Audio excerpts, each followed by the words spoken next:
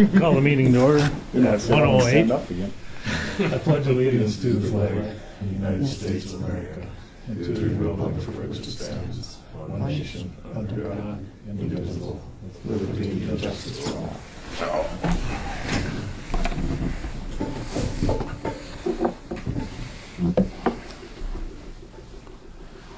Roll call. John? Here. Dale? Here. Ron is gone today. Sean? Here. And Troy's here. Is there anything, any additions or corrections to the agenda? Could we add the windows and doors of the county shop for the wings?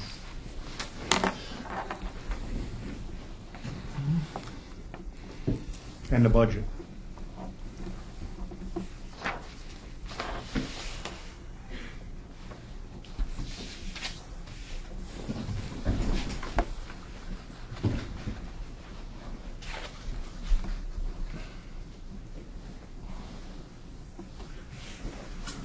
Move to approve the agenda with the addition of the county shop.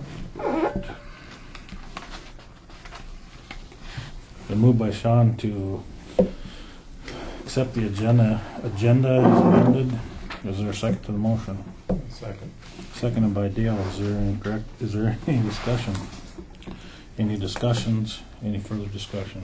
Seeing none, we'll proceed to vote. All in favor, say aye. Aye. Opposed, same sign. Motion carries. Meeting minutes from September 8th.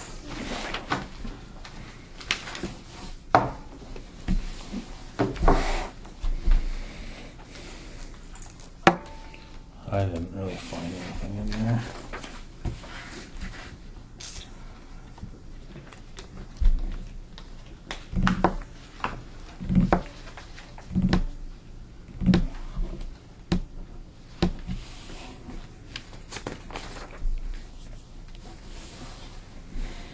Was the Nelson Griggs Health District budget, was that a budget hearing? Should that- I think it was a budget hearing, wasn't it? I'll just leave that. Yeah. Page 4, the third paragraph.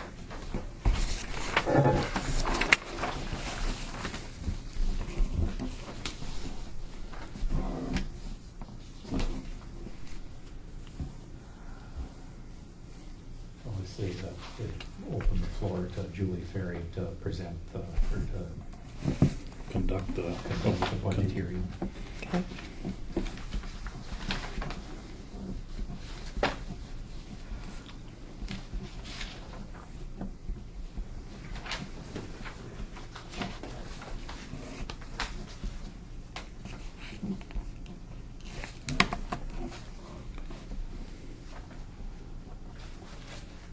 to conduct the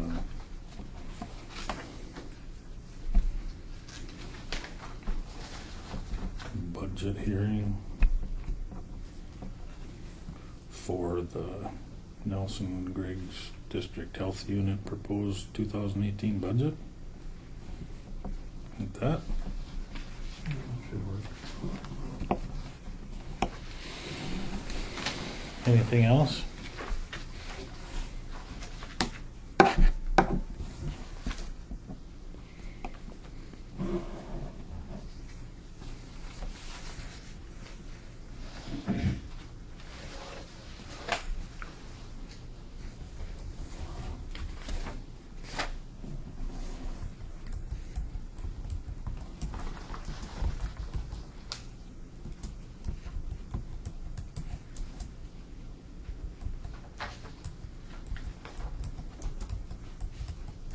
I'd move to accept the meeting minutes as amended and dispense with the reading.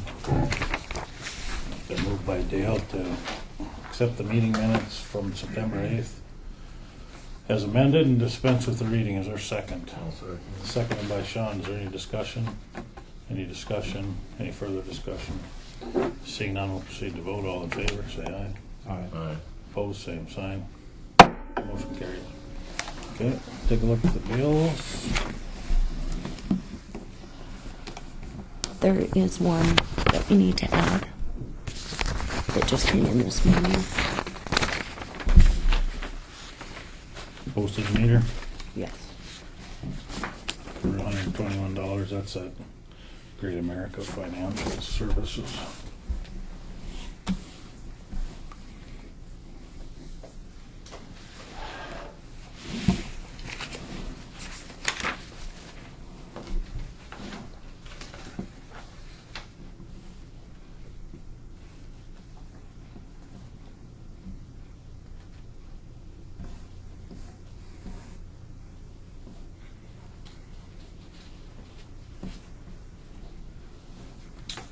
$23,000 for the new courthouse, that's the interest. on- Interest only payment, That's correct. I believe. I think so. B&D is a vendor, right?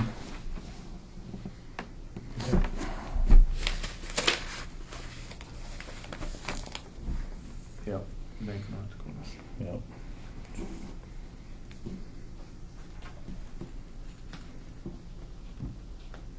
County agent, is that our portion? Is that 6 month? Yes.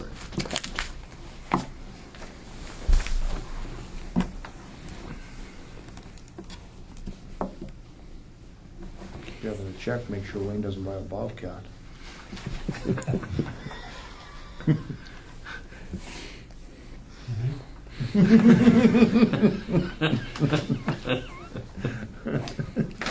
The reason, you guys know the reason that there's interest only on one payment and then the next payment's a bigger one and there's principal on there? I don't.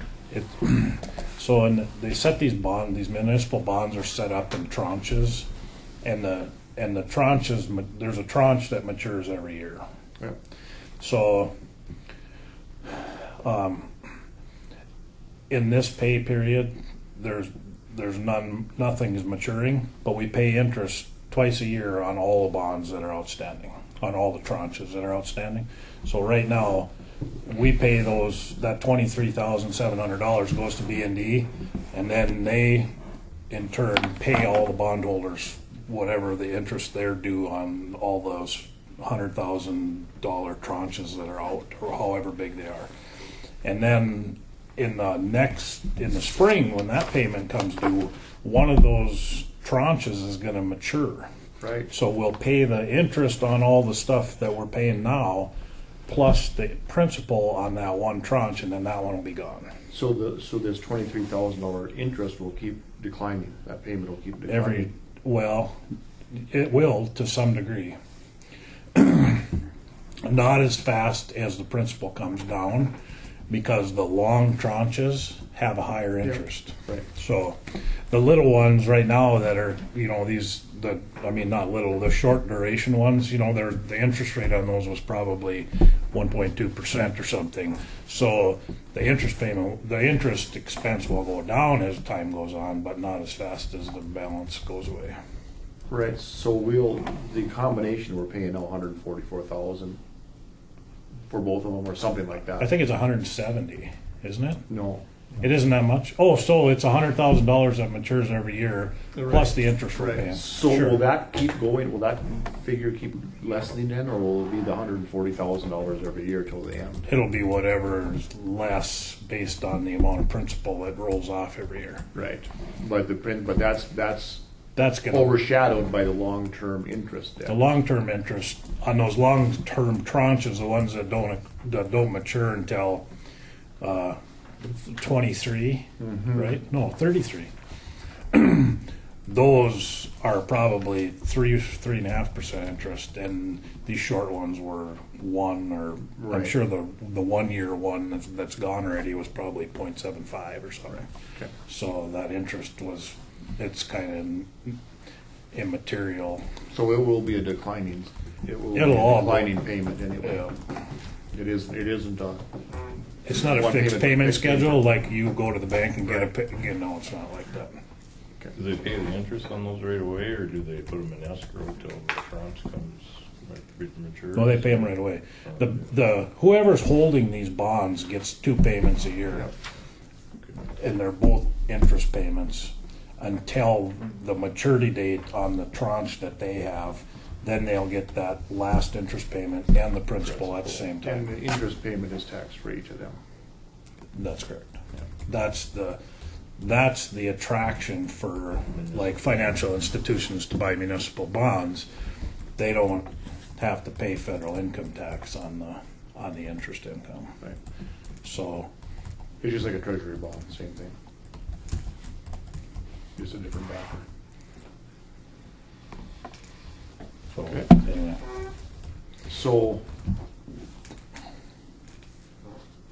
are they saleable?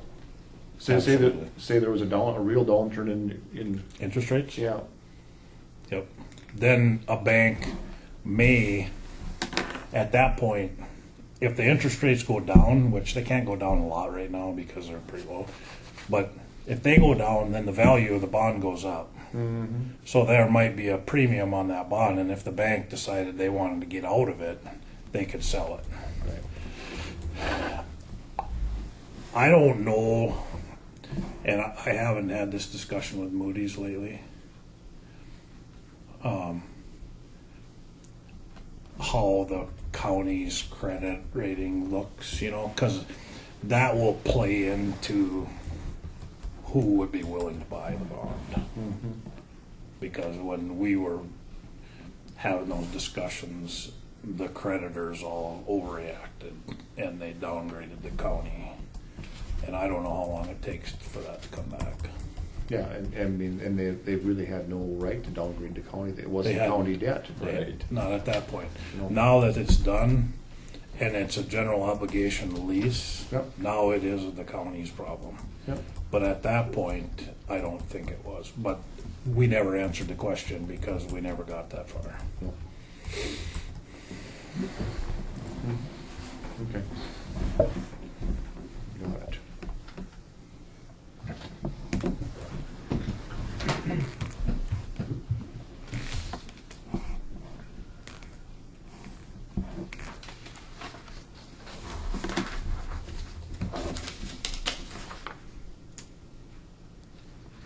I'd make a motion to pay the bills as presented with the addition of Great American. Great American. postage meter or whatever. Been moved by Dale to approve the bills as presented with the addition of the Great America Financial Services invoice. Is there a second? Seconded by Sean. Is there any discussion? Is there any discussion? Is there any further discussion? Seeing none, we'll proceed to vote. John? Aye. Dale? Aye. Sean? Aye. Troy votes aye. Motion carried.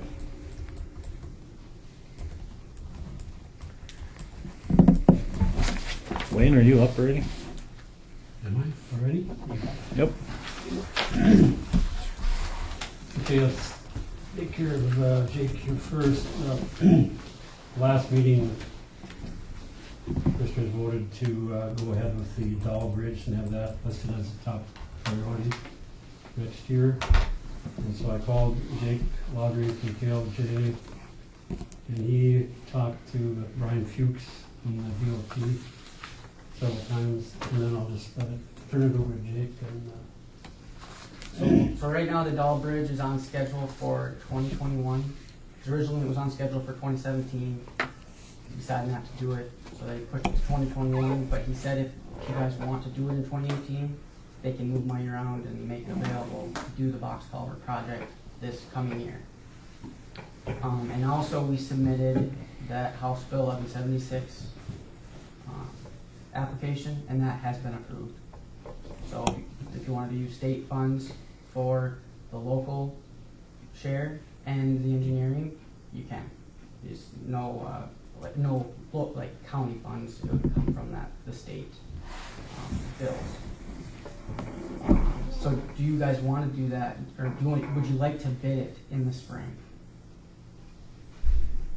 Or bid it this winter. Yeah, or as soon as you can. Is that kind of what the consensus was at the last meeting? I don't know. When's? So one thing with using the federal funds, we need to follow their bid schedules. Right. They bid it through DOT bids Yeah. it.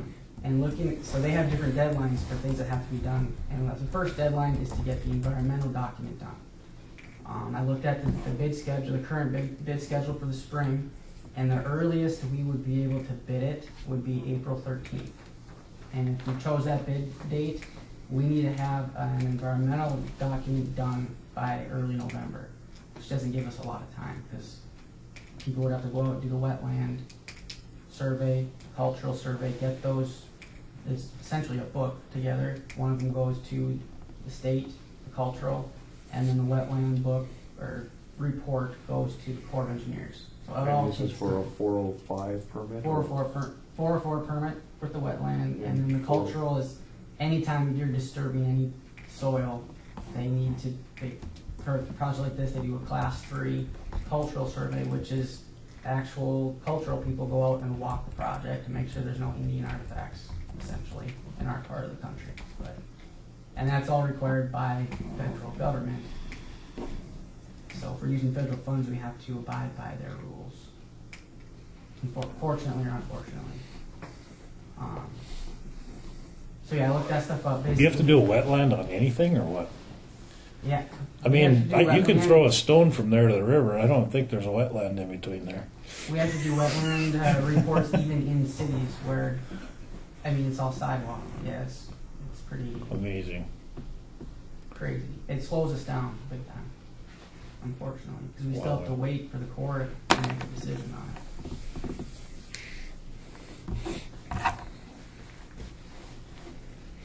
Well, we know how long that takes. 4 or 5 years. It depends on the project. Oh, some they just hand them out for. And some Well, simpler projects tend to go through pretty quick. I mean, pretty quick is 30 to 60 days. Right. So, 6 years and holding. I mean, maybe there's enough foliage down there, but Well, so we need to get, if we're gonna do this in the spring, we need to get at this right now. I talked to the wetland, our wetland people, which is kind of the biggest worry I have, because the Corps, every year is different, but once that vegetation pretty much dies off, they don't allow wetland delineations to be done anymore. So then you have to wait till the next spring when everything greens up again. I talked to him this week and he said, you know, we probably have till mid-October to get that done. I mean, it's really, we're talking 3 to 4 weeks. So, yeah, I mean, if you'd like to bid it in the spring, it's something we should move on to make sure we can get that environmental stuff done.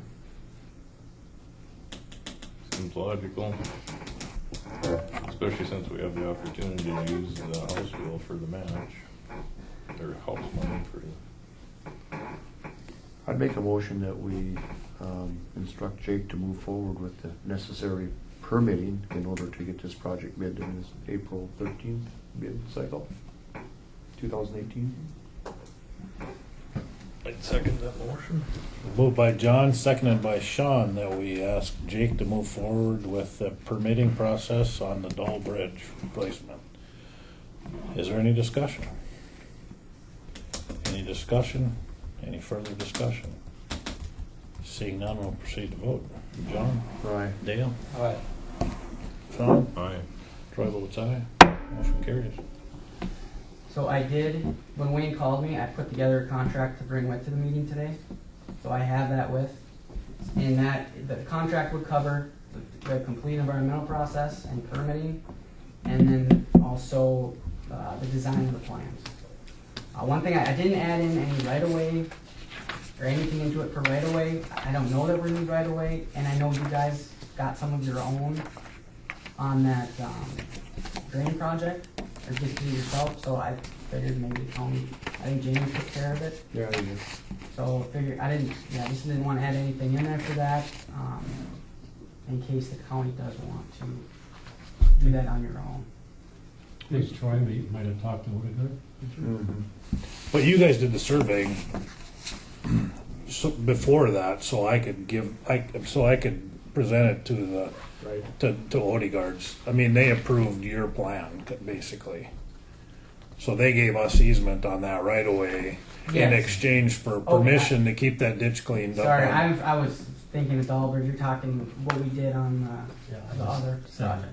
Right, we haven't Yes, done we anything. did We haven't done plans. anything with right away with this one. Because May we don't know Munson. what we need. Yeah. Right, and I don't even know who owns the property. So, Carlson's east. No, it's Munson's on both sides, but Louise might own some of the stuff on the north side.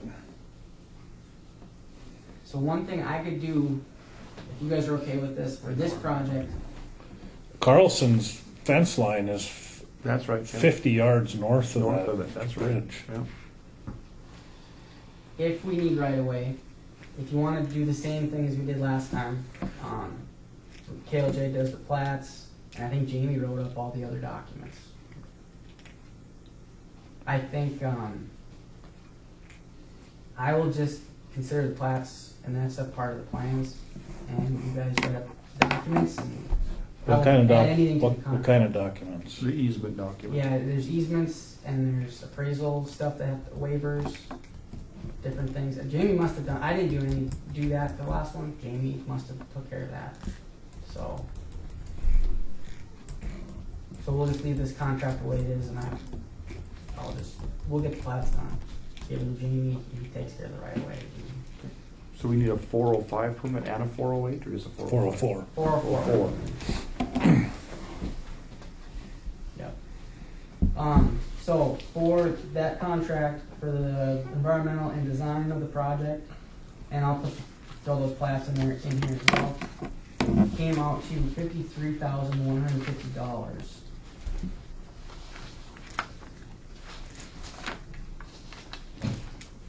And what's the proposed total cost of the project? The estimated cost is $400,000 at this point, and that's with current box culverts that we've done this year. Is there gonna be two box culverts? No, it'd be one double. It's a double, yep, double 10 by 10, 80-foot box culvert. So it'll be 20 by 10. So we're at about 12% on the engineering costs, and somewhere in there.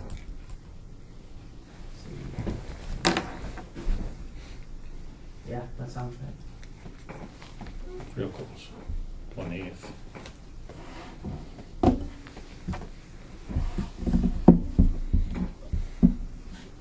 I'd like to see it done cheaper, but I don't suppose you're gonna do that. I did it the same way as everything. We just put our hours together, how long it's going to take us, and that's what it comes out to be. Looking at other box culverts that we've done, it's actually a little cheaper. I mean, and I'm not lying to you, honestly, it is, but so yeah, I can't lower the price. I'm sorry. So I have a question. Well, maybe I'll it's a personal question. I'll ask you something.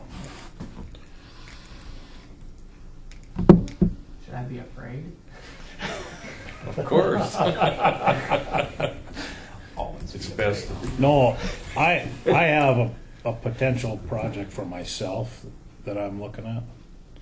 Now, if I hired you guys to do the engineering and I'm using my money to do it with, there's no permitting, none of that. No. Even if the county, you were using your own county money, Right. there's a lot less rules we have to follow. Right. Yeah. So then the engineering cost goes down substantially. Yeah, big time. I mean, like this, half of this contract is environmental. Right. I mean, what I do isn't even half of the cost. The Right. design part. And it's gotten way worse even since I've started 7 years ago. Way worse. Right. So, But I mean, if I do this thing, I would like to have somebody engineering, but I'm not gonna pay $25,000 to get an engineer either. well, and sometimes, yeah. And we'll see what happens, but.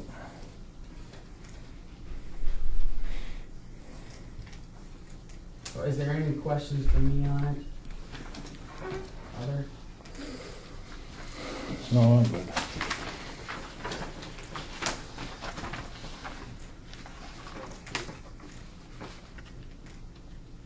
That's a standard contract that we've used before. Yeah, I keep them all exact same, yep. And then there's 2 pages in the back that explain the scope of the contract.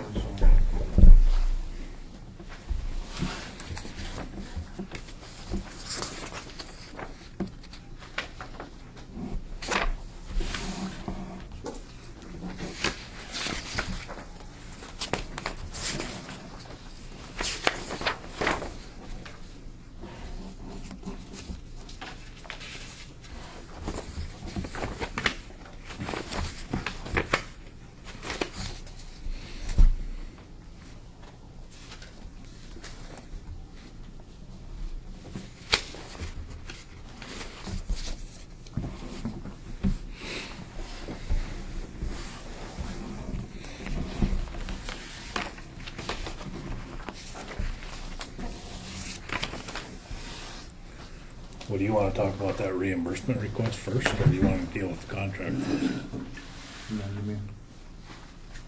Right, we have a reimbursement request in here too. Yep, that is for Highway 28, construction administration.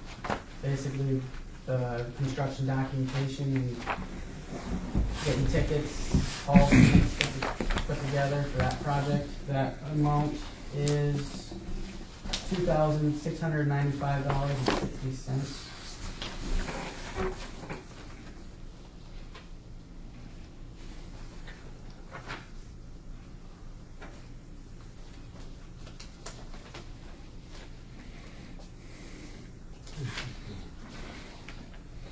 You put my home phone number in here? It's been the same since I've started with these. And I don't know if it's something Jenny had in there originally, and I just pulled it from that, or if I asked Samantha. I'm guessing it's from when Jenny was doing it, 'cause I don't retype the Something we should number know every about there, time. Troy? Well, I mean, my phone was disconnected for years, and then I hooked it back up. Only because I get my internet and my cable TV through the telephone company, but I've never purchased a phone and plugged it into the wall. So if somebody tries to call that number, then they're not going to get very And far. honestly, it says that there, Oh, but if right. DOT has questions, I've gotten calls. He knows to talk to me Okay. about these, so. But do you want me to change the number on the next one? I can. Or maybe you want it that way. Where is the number? number? What number are we talking about? On the bottom of the letter, 29? 2922. Okay.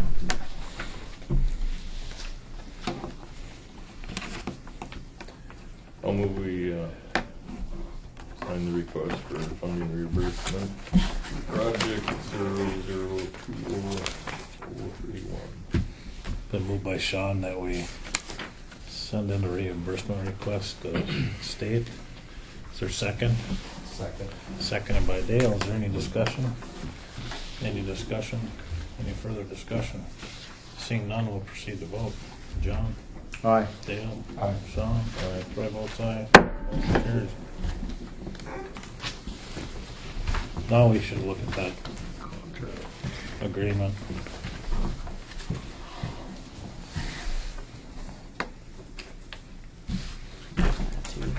I just crossed out Samantha's name and put Lori's.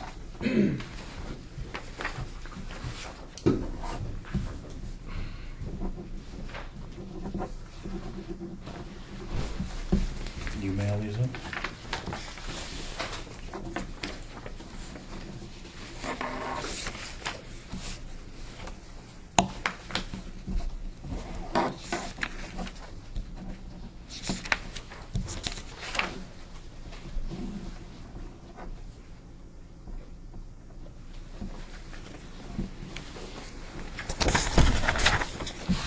Any questions on this engineering agreement with KLJ for the Gall Bridge?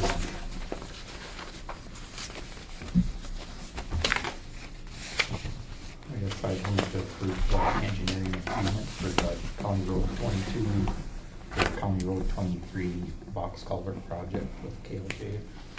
Been moved by Dale to approve the engineering agreement with KLJ for the County Road 23 box culvert replacement. Is there a second motion? I'll second it. Second by Sean. Is there any discussion? Any discussion? Any further discussion? Seeing none, we'll proceed to vote. John? Aye. Dale? Aye. Sean? Aye. Troy votes aye. Motion carries. Okay.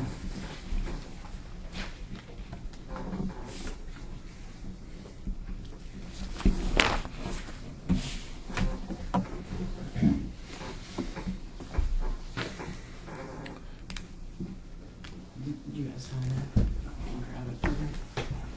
I'll grab it. And you have the reimbursement. Okay. Yep. And I think Kirsty, you should take it. Is that all you had, Jake? Yeah, that's all I had. Okay. Now, are you coming next to the Yes. 6th? You Yep. gonna be here? I got an email from Samantha. Oh, okay. Asking if I could come. Did she tell you the reason? she just said Tom was coming and she wanted me to be there. So he's still kind of scratching his head trying to figure out how to get consistent results from these gravel tests. He just can't figure out why there can't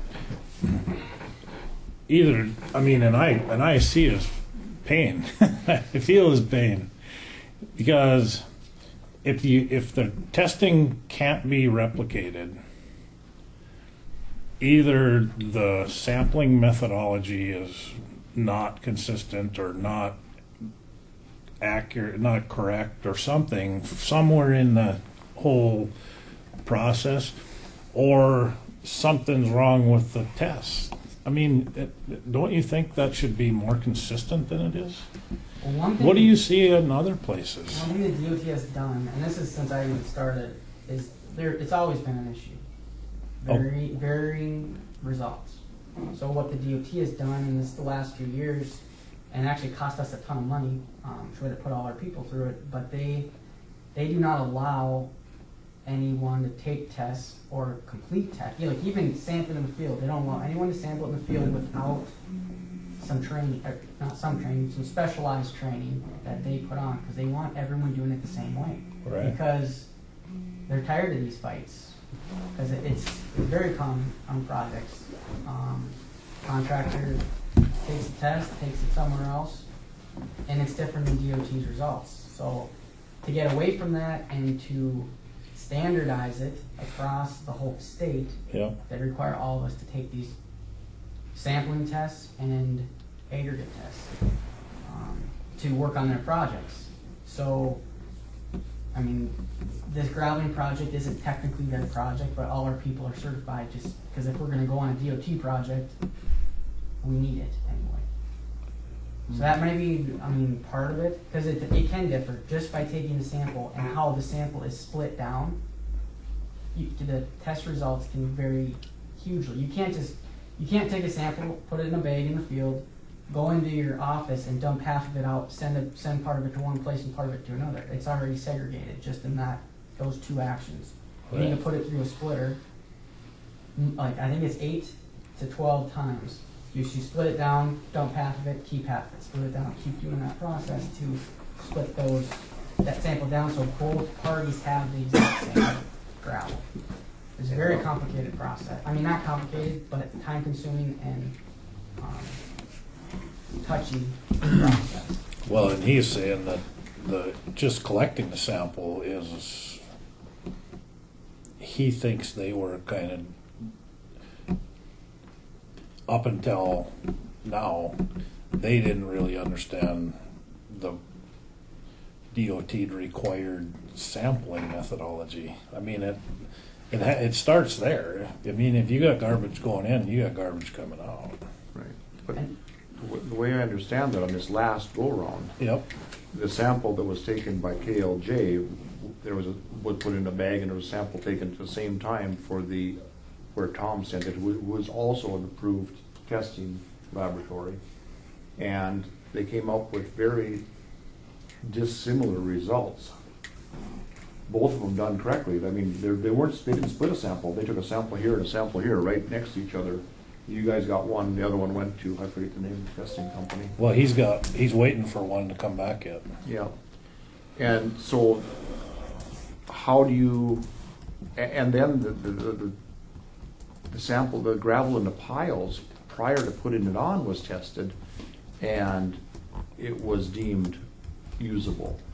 How do you put up gravel, have it in the pile, have it tested so you know you can bid the project, and then all of a sudden the gravel doesn't test?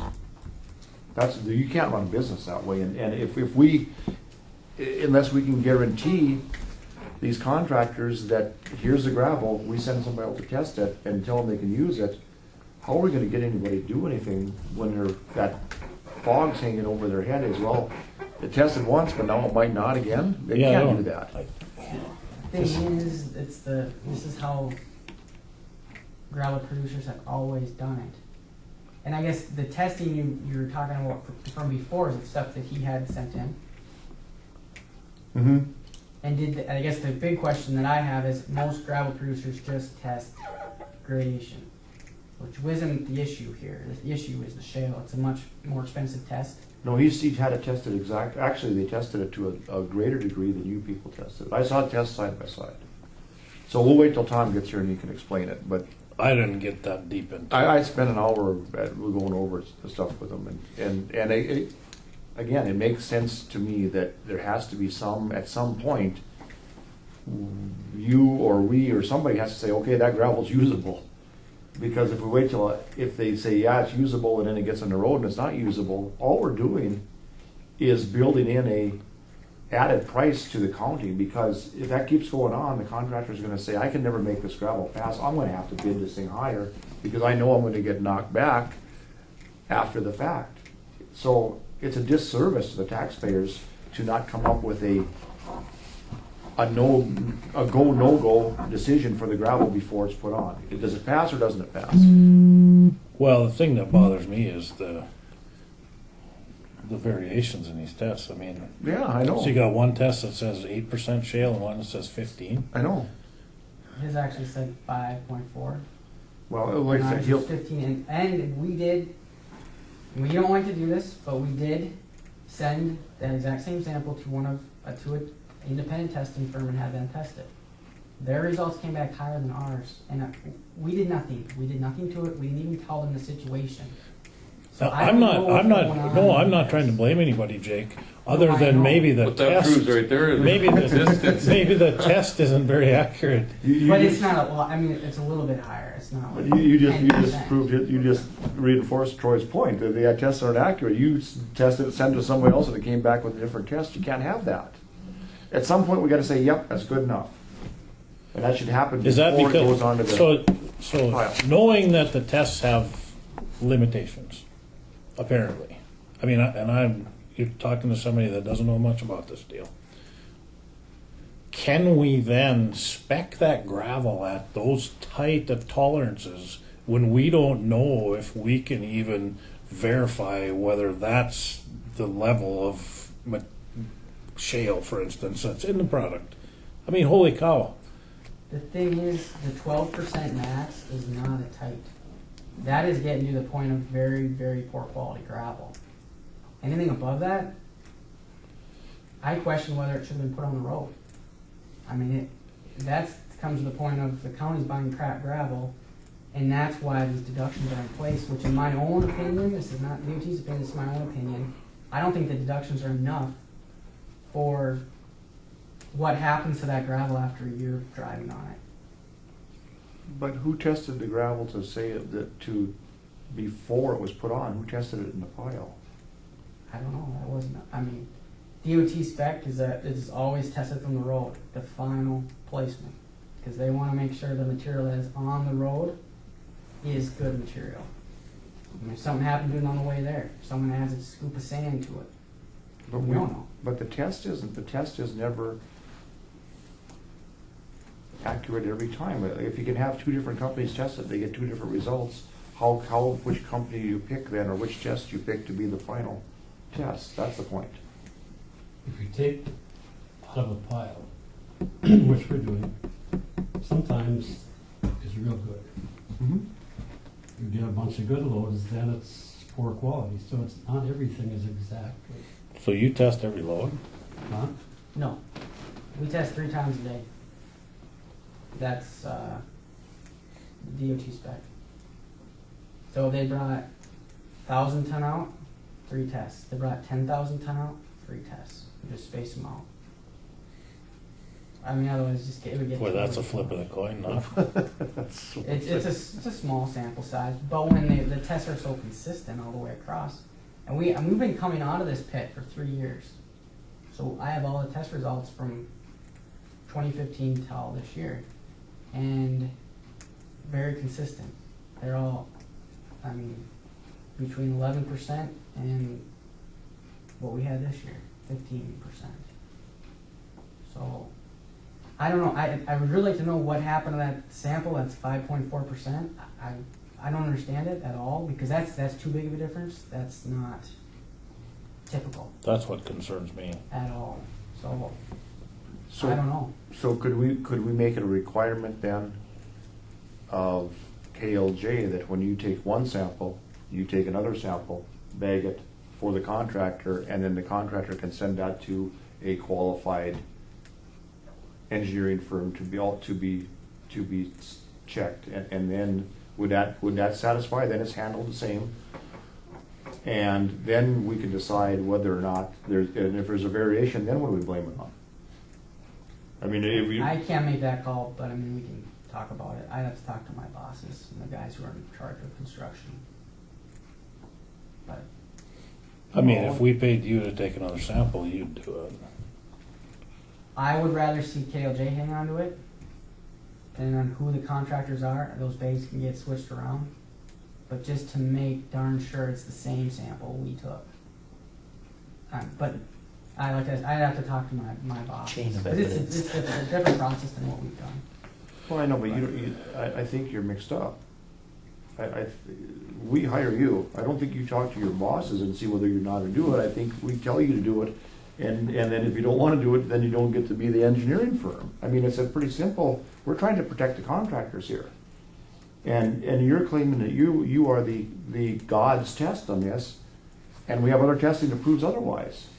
What would be the problem? Just giving us 2 bags, seal it, mark No, it. they give them to you. Yep. They don't want to give them to the contractor. Yeah, I get that. Yep. I mean, I think we're all trying to do the right thing here. We're all trying to protect the guy that's buying the gravel, and that's the taxpayer. Yep. We are. But I mean, And what bothers me is the inconsistency Inconsistency. of the testing. Either the sampling methodology is not the same, or those tests aren't very reliable.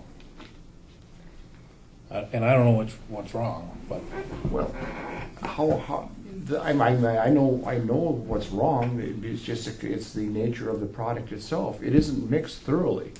So you have spots in there that are going to have too much yellow. You have spots that don't have enough. Just because they took 3,000 tons of this product and 3,000 tons of this product and mixed it together over a belt doesn't mean it got thoroughly blended. So it depends on what you grab, where you grab it. no, yeah. I mean, overall, the whole pile has probably had the right quantities in there, but they didn't get mixed together. But if you take enough samples, you should get to the right answer. Absolutely. Yeah, if you average them all, it averages out. Right. And we've seen piles where it's huge differences from test to test. And then you know for sure, well, these piles have not been mixed. But that hasn't been the case. That's not a typical case. I mean, most contractors, especially now with the new belt systems, they're mixed pretty well. Granted, the outsides of the pile are always segregated. There's going to be fluff out there. Always. That's why there's a special methodology for testing a pile. And even loading a truck. I mean, they have to. It's best if they're mixing it as they're loading a truck. Take a bucket from here, and a bucket from here. They take it all from one spot. That's not good practice. And I'm not saying anyone's done that. I'm just saying from the past experiences. So anyway, I've seen differences. we don't need to hash this out today because we're going to talk about it in 2 weeks. But Tom's a little frustrated because he would like the testing to be more consistent, and he is scratching his head because he can't figure it out. I believe he operated in good faith. He put the gravel up according to the spec, No, I know. and then all of a sudden he gets penalized for it. Yeah, if you're a contractor, the only thing you do is you're going to have to charge more money for it because it's a cost of operation. So I think we should try to refine the testing process a little bit. I'm gonna have our head construction and testing guy in Valley City, actually he's head guy on the whole eastern side of the state, probably come with, just in case there's questions that I can't answer. I don't do this kind of stuff every day. I get the results. I don't know what's happened, so that would be perfect. Okay.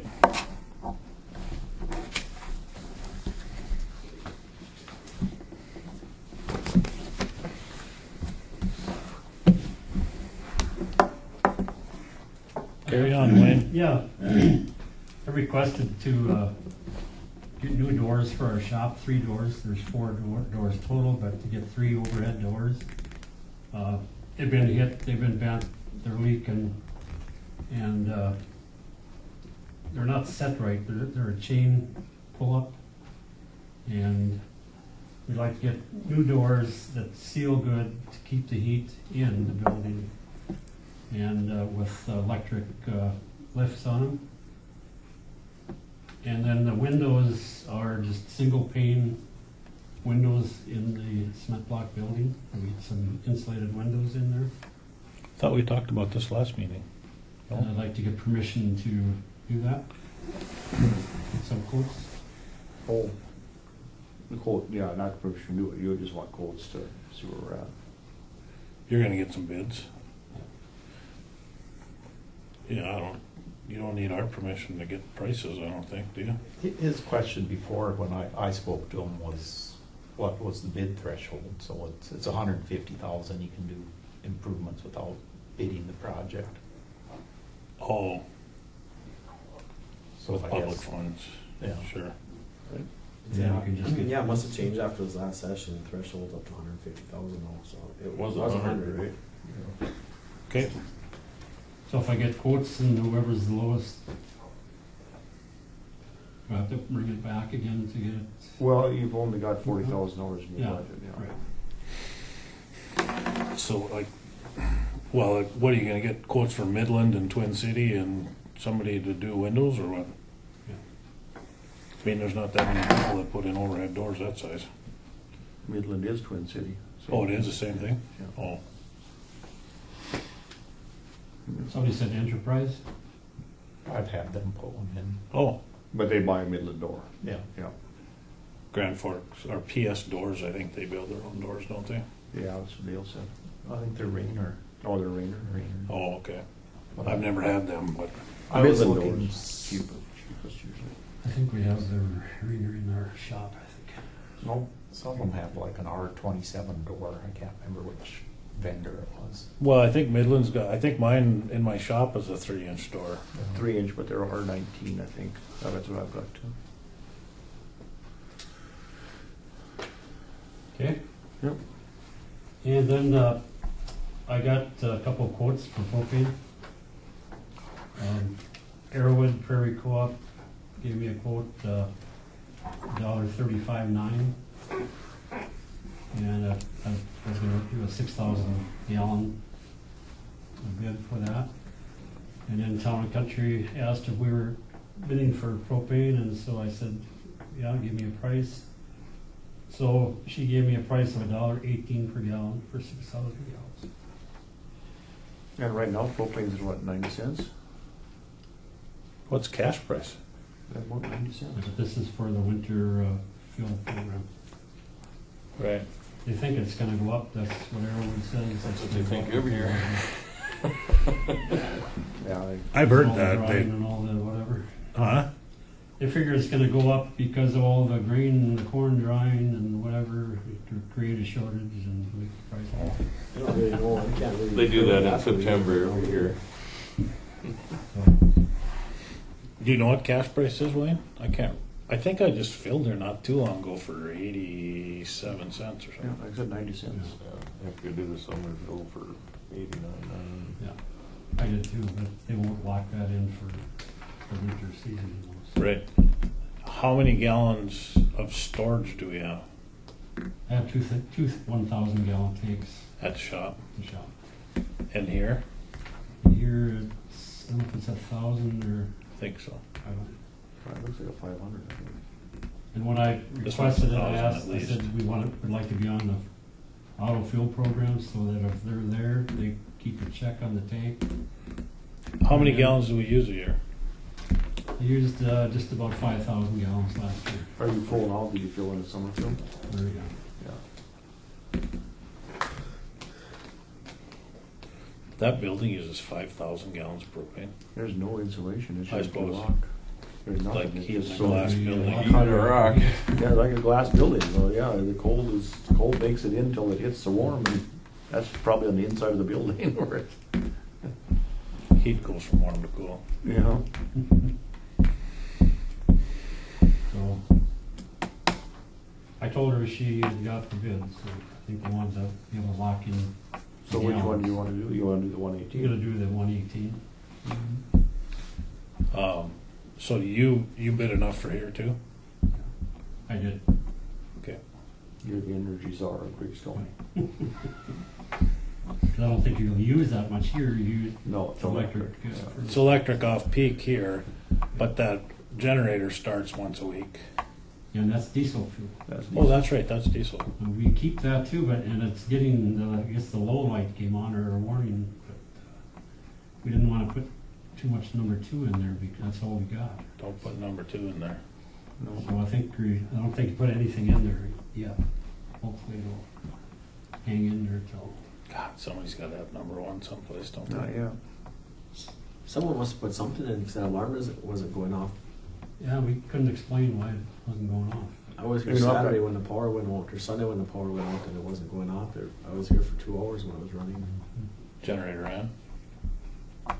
Got Jet A. I mean, that's kerosene. I think it was still like a half a tank Oh, when it went off. Oh, I don't that's know how right, many that tanks thing it was. goes off when it's still pretty full. So a guy should just bypass And Brian it. was concerned, so then they came down here with our pickup with the service tank, and they're gonna put some in there, but then they, looking at the level in the tank, and it wasn't that low, so we decided to wait for a couple weeks if we can, get number 1 in there, so. Well, wait for 2 months. Put some power service in it. Power service. Yeah, I'm wondering if we You do that. you can't do that. can't you? Not under them generators. They draw all that air through there to run, when they're running. If you don't put number 1 in there, you're gonna gel it.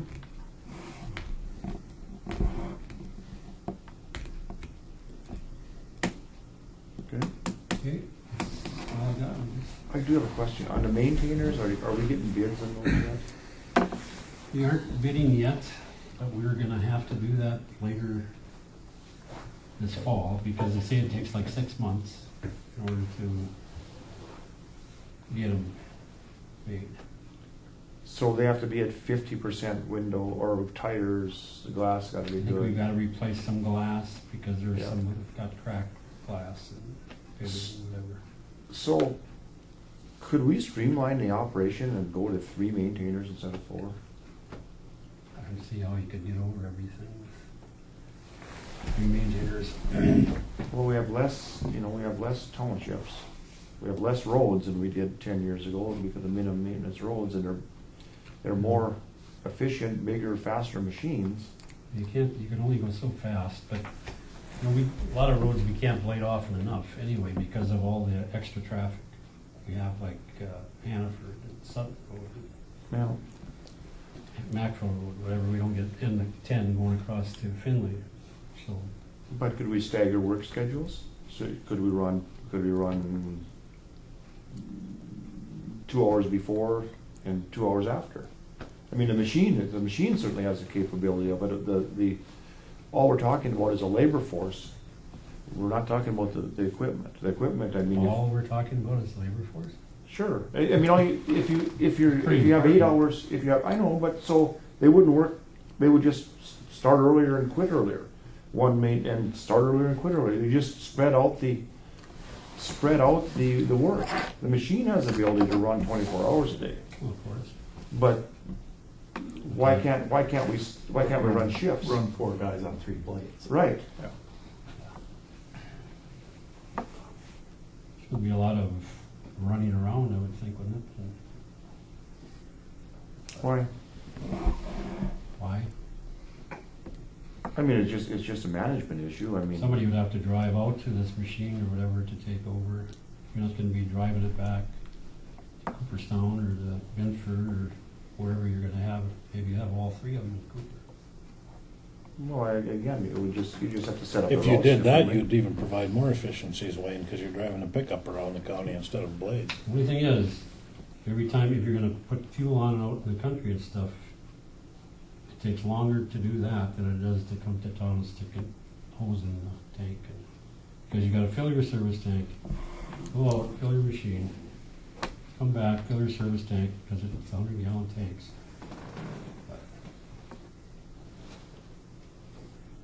And then to get your roads plowed in the wintertime, you can't plow in the dark. I don't care, you can do it in the city where there's lights. But, the cost for those 4 machines is $72,400 Right now, right now. right. And we were paying $99,000, almost $100,000. Mm-hmm. And ask your taxpayers, I guess, I don't know. Everybody wants the roads open as soon as possible. Mm-hmm.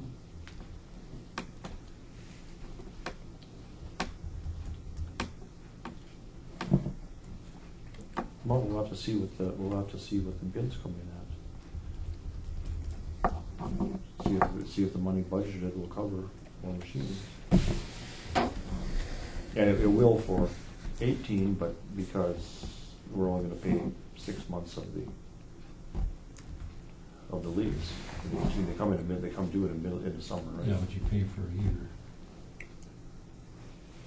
But the money's budgeted, the money budgeted in 18 is. Well, it's budgeted for a 12-month period, basically. You pay your $72,000, and that goes from that point until the next year.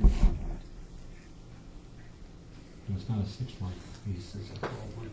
No, but doesn't it come due in the middle of the year? Mm-hmm. Yeah. So we don't spend the money until that time, Right. which we must have just paid it. You think the cost of the leases are gonna remain about the same? No, No, can't. it's gonna be 100,000 or plus. It's gonna be over 100,000, I would think. Because it was $99,960 in 2012. And then because we had some equity built up in the machines, and then they just wanted to really get them in here real bad. And they lowered the price down to $72,000. I don't know what it's gonna be and what the demand is for equipment. Well, we'll see when we see. Mm-hmm.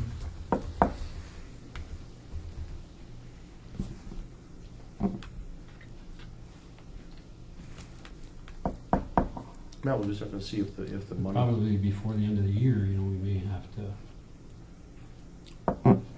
get some bids together.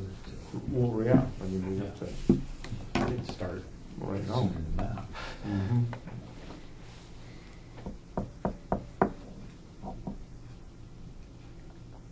So how many hours are gonna be on them? I think they're over 5,000 hours on it now, I think. And where's cutoff? How many hours? When do we have to start paying for overage? Is it at 6,000? 7,500. Okay.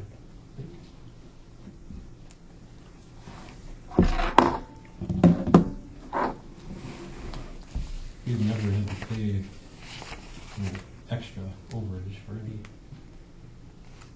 Because we've always gotten them out of there by the end of the lease. Right. What, if you don't use all the hours that you have available, then do you get credit on that last lease payment? So we waste it if we don't use it. Yeah. Well, when they come out, they'll assess the value of them too. When they come out, there'll be somebody coming out to appraise like the tires, the glass, and the hours on each machine. So the value may not be exactly the same for each. Well, the value set on the machines is just the deductions. The buyback. Well, that's set. The code, when I read the lease, all that happens is if the tires are less than 50%, they're going to deduct. If the glass is bad, they deduct. So the buyback's set.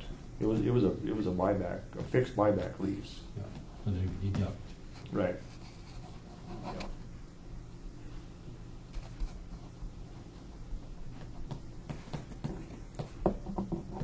Well, we just have to see Right. what happens. I mean, if it's way over, we'll have to look at some other method.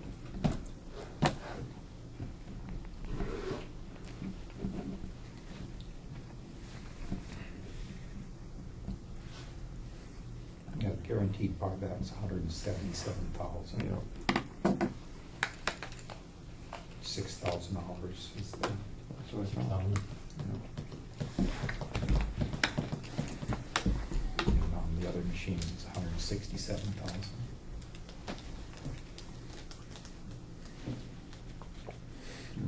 So if you went and bought one, what do they cost? County or you? County. 350, 380, I think was the contract. I haven't looked at it for a Yeah, it while. sounds, Nelson County just bought some a year or two ago, and that's what it was, like You got it in your mail then? 360. No, I just have the buyback. Okay.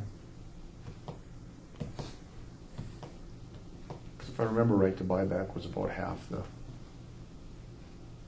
cost of the equipment. They're 3-year leases? 5. 5.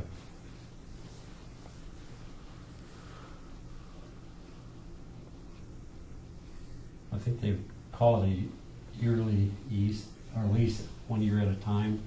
Yep. But if we don't stop it or whatever, then it's renews it to another year.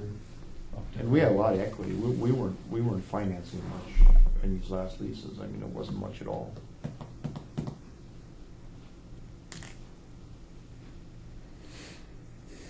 So it was a bad deal. It was a good deal, but we used up all our equity. There's no equity in the, there was some equity put into the machines that we traded in. It looked like there was some equity in those machines. And that went against the purchase price. Now we're not gonna have any equity put in. That's what made the lease cheaper than Right. the previous. Right. Because we're not getting, the buyback isn't money we're gonna get when we turn them in. The buyback was what they took off the front end of the lease. Correct? Right. Yeah. We'd been better off to kept paying $99,960 a year. Because then we'd have had, well, the balloon payment would have been smaller, so there would have been some equity then, because if we got that buyback price, would have paid off the line, plus there would have been some equity. Well, they wouldn't have paid us interest on that money we're paying them. And so it really wouldn't have, yeah, if you're using it for a savings account and you didn't want any interest on it and you're trying to outsmart the budgeting process, that's the way to do it. But overall, it's cheaper to do it the way it was done overall. But it doesn't leave as much money in your budget for the buyback, is what it takes over there. So anyway, they're gonna be $400,000 machines, probably somewhere in that rate. And if it holds true, you're gonna finance $200,000 of it over 5 years. So it's gonna be $800,000 over 5 years at whatever interest rate. So you can do the math and get pretty close to what the payment's gonna be. That sound all right? I think so. Well, that'd be 135,000. Yep. I think Will Lake Township leases a cat blade, if I remember right, they pay like $33,000 a year. So there we go. 132,000 then if you do 4 of them. That's, I wouldn't quote me directly on that number, but that seems to be floating around in my head. like I said, doing it this way, if they're 400,000 and then there's half of it, comes pretty close. And can you put 1,200 hours a year on them? Not quite. Quite, I don't think. Depends upon the winter. Yep. You get a bad winter, you get a lot of hours on. You get a open winter. But you got 5,000 hours on them, right? That's maybe not quite. It could be 4,500 and some hours. I think when we looked at it a couple of years ago, a couple of years into it, you were right at the 1,200 hours. But then we had some slow winters, so I suppose it slowed them up some.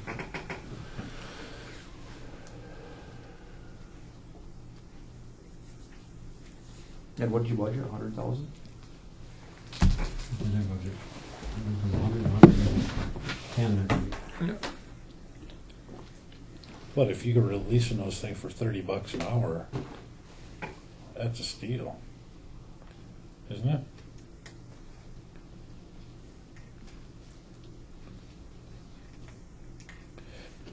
Yeah. But I don't like the.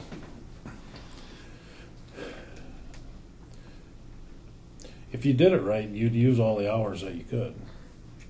Otherwise, you're leaving money on the table. Yeah, but it's so hard to do that because you're talking, the lease payment is a dry lease payment.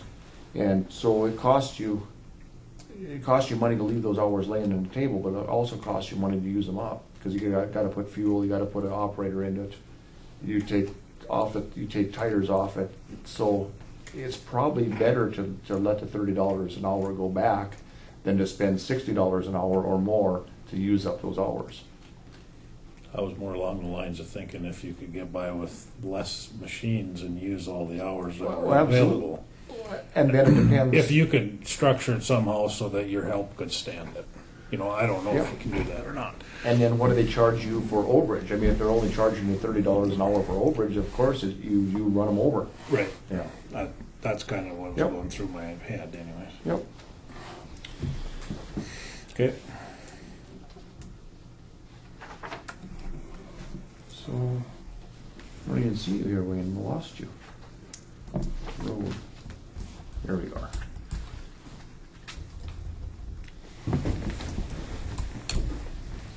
Are your budgets out yet? They're in. I haven't seen it completed. They're not out. Signed one or whatever. No, well, they're not. This is the one that's going to be. Approved one or- They're not approved yet, Wayne. Yeah. So Asphalt. Let's see. What'd you put under equipment? Yeah. Equipment major purchases, 110. Just what you asked for. Let's raise that up to 132 then, because it doesn't. It's too late. The only thing you can do from here on out is lower it. Well, it hasn't been set yet. No. Once we published it. Public meeting yet, we haven't had that. Huh? No, oh, this is in the paper? Yeah, so once this is published in the paper, the only thing we can do at that meeting is lower it. You can't raise it, and that's the truth. You can't raise it. So this is set in stone. This isn't stone unless you want to take some deductions off here. Your salary's looking kind of high. Kind of low now.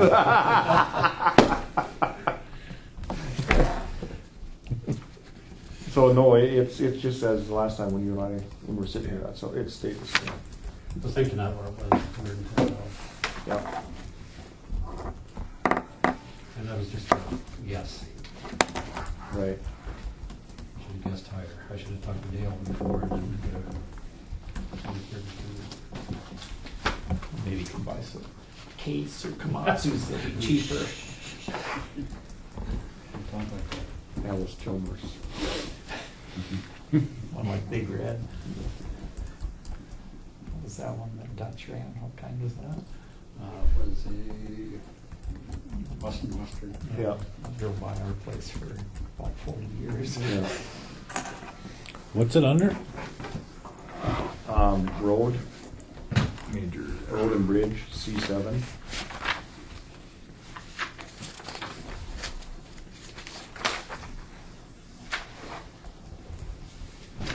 Right, but it's on C7B, right? Yeah. Equipment? Major purchases. Major 110. Yeah. C7. Oh, there it is, I see. Yeah. Okay. Right below the skid steer line. Oh no, that's just repairs. We didn't authorize that yet.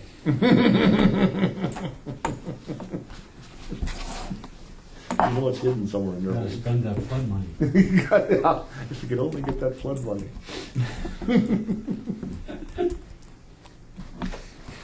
Anything else? That's why he wants a budget. He wants to scrutinize it. He's looking for a hidden. All he needs is what you need 40?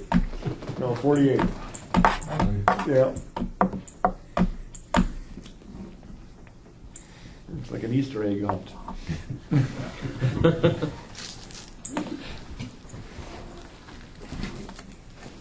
We can resolve that real quick. I said we can resolve that real quick. Yeah, no, we can't. We can't add it. And when you come home, You could probably get two of them for the payment on one maintainer. they wouldn't do much. That's all I've got, I guess. Okay, thank you. Thanks, guys. Thanks, guys. Yeah.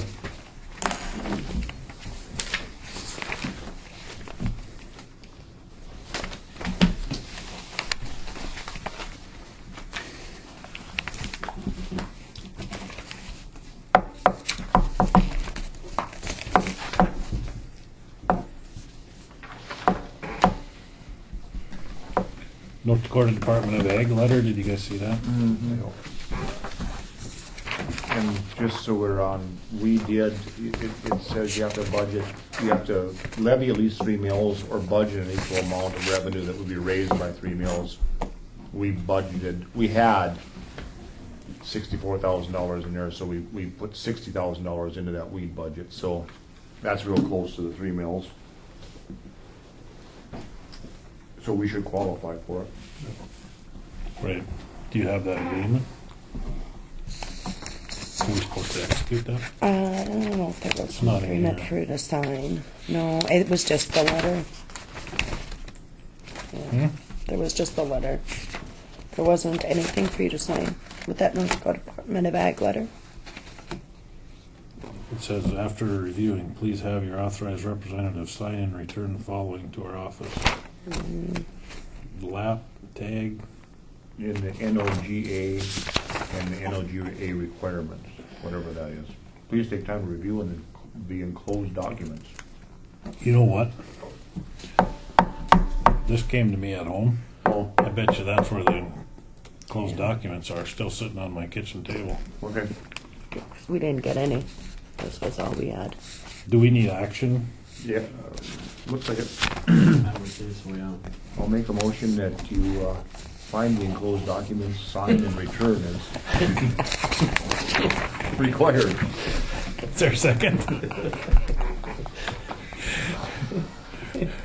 Yeah, I'll second that. Seconded by Heck, Dale. I'll even third. That'd be motion carries. Is there any discussion? Is there any discussion? Is there any further discussion?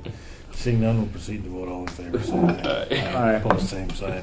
Motion carries. That manila envelope sitting right on the corner of our dining room table.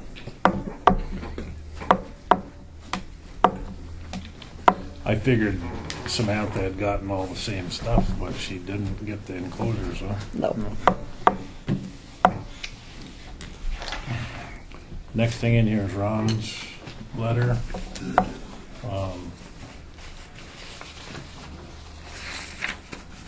He would like his commissioner, he'd like his resignation to take effect on the 20th of October, if that's okay with everybody.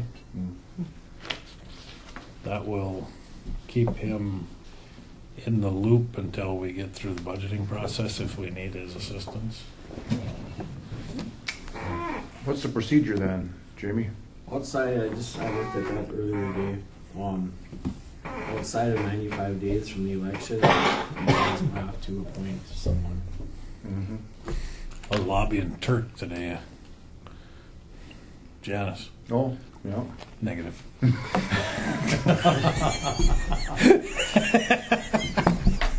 Yeah. We can continue lobbying later though, if we need to. So do we, I guess we've done it up. We did it up in Nelson County when Dan Marquardt passed away. Took applications and did an interview process to appoint someone.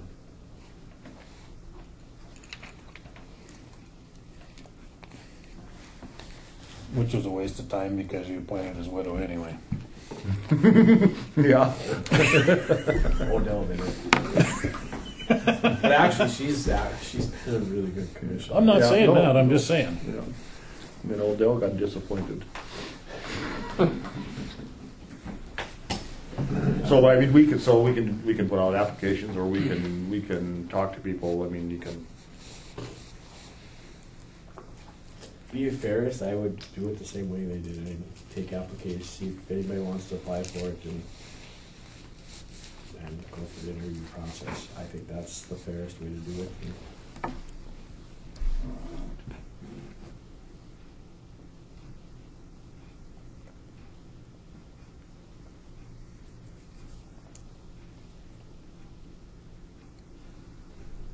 Mm-hmm.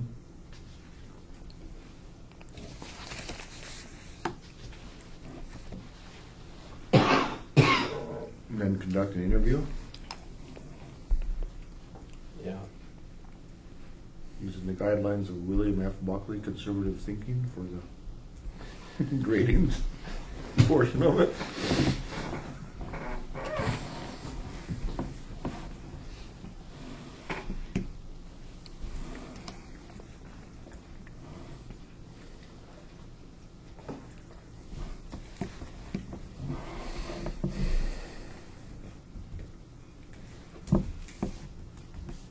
So we just run an ad in the paper?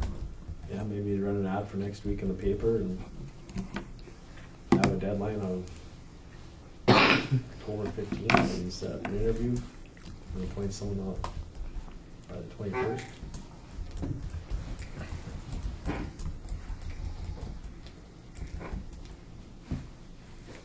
I suppose.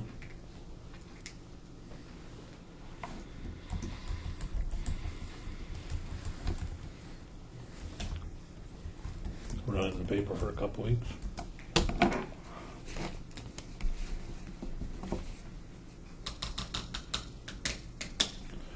What street is the north boundary? The one run by Ron's, I believe. Right north of Ron's, isn't it? Right by the park there? Mm-hmm. Runs right by the, right on the south side of the park. school. Yep. Right? Right. I believe so. And then I was wrong, it's not 45. It's one block east- east of 45. Oh, really? Sean set me straight on that, because that's him. One block east of 45. So that's the southeastern corner. From there, southeast and then All the way down To the township line, township line. which is the airport road. Yeah. And then down to 200. Yeah.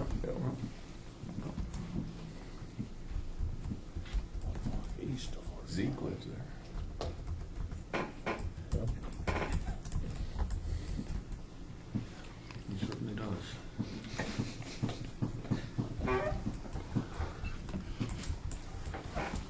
So, I guess I'd make a motion, we run an article in the paper requesting applicants to fill out Ron Dahl's remaining term. Which is District 1, isn't Be till next fall. 2008, January or November 2018. it? Yeah. Is he District 1? Are you 2? I'm 2. I'm 4, I think. Well, it says in there, yeah. 3. 3. District 3. And you're District 1. I'm just sure I am.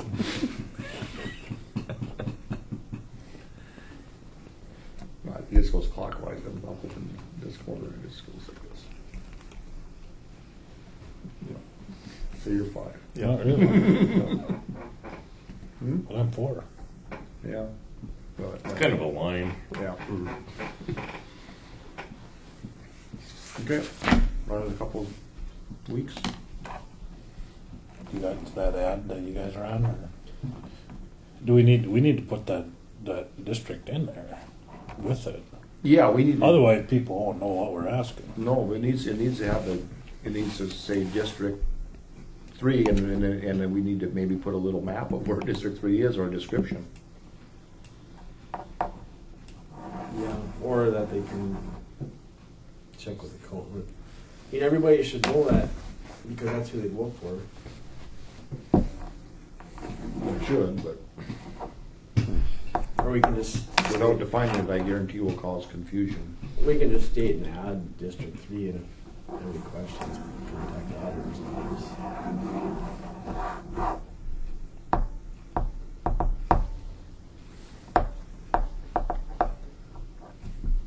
So then this is for the October 6th meeting? I would say the October 20th meeting. Okay. You're gonna have to run this one once, I would think.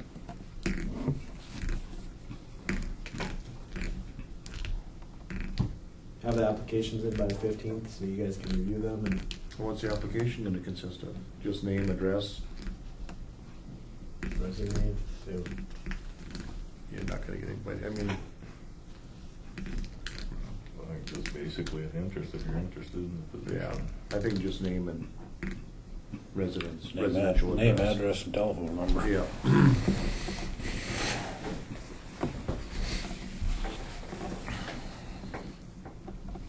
And a short statement of qualifications maybe. Everybody's qualified. If your address, Right. if your address is there, you're qualified. Yeah. There's a real low bar for this job. And the present company groups. You guys might get some comments from some residents when they listen to that recording.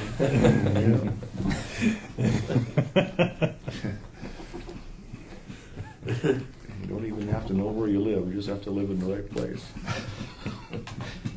Can you move there? Yeah, you can move there.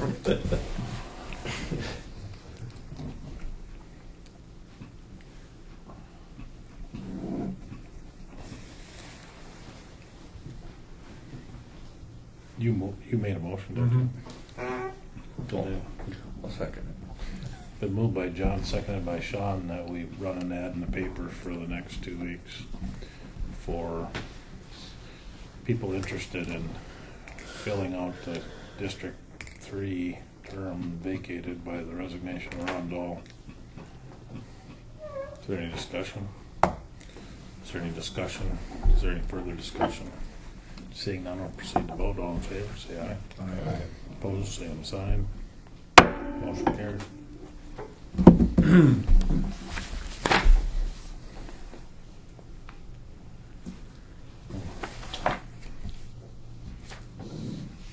These two estimates in here, what, wasn't Sam gonna do some? She was gonna check on projectors, I think. That's what I thought. That in there. They were in their last meeting.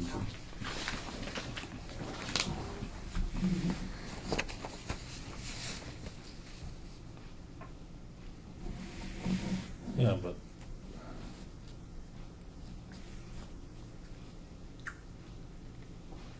I mean, a projector, you can buy one for $99. It'll sit right right. next to your laptop and full screen. Okay.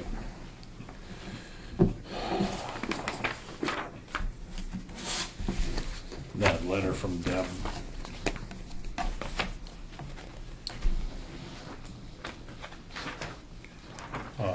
I did talk to Lori a little bit. I don't know who this letter's to. Everybody? Yeah, I guess.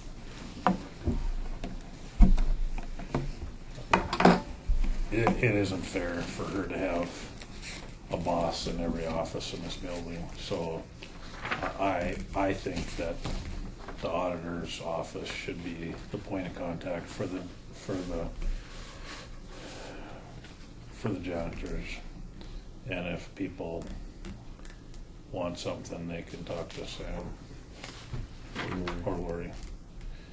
We have, when we moved in, we put a notebook. And if they had something, everyone is supposed to come in and write Right. on this notebook so that Ryan and Deb are not looking in 10 different spots. This is, and at the end of every day, we put the notebook out if somebody's written something on there. If it's nothing, then obviously that notebook isn't there.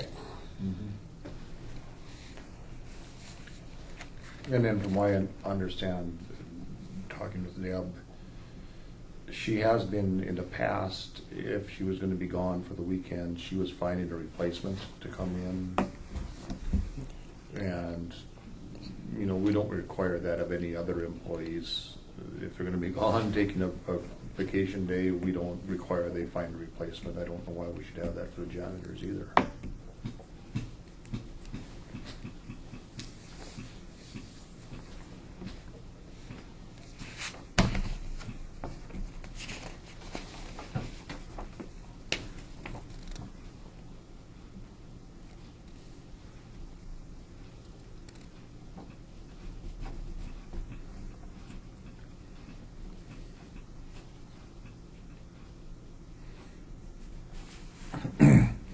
she's in here every day. We don't ever see her. Rare that we So see she her comes at night. in the evening. Both her and Brian. And just from a cursory look, I mean, it appears pretty clean. Public building, I don't know. No, I think the building is cleaner than a lot of them. You know, there's not a lot of traffic in here really either, probably, but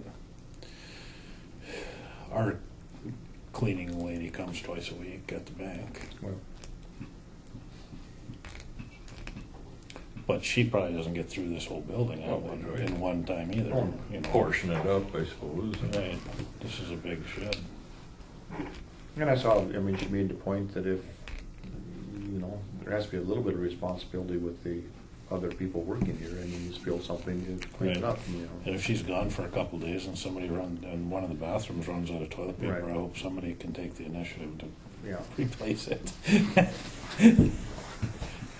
Well, it has been, a roll has been taken out and set on top because we didn't know that the keys were in. There's extra of toilet paper, Kleenex and stuff up in the cupboards, but we didn't know that the keys for the machines. Right, but it isn't the end of the world if the toilet No. paper sits there either. No. What's the difference? But again, I don't believe this is all directed at so much as the ones that dealt with her over here, like us that dealt with her. We didn't seem to have issues. Funny thing. If you bring home a bunch of horses, new horses, and put them in a pasture, it takes a while to get things sorted out.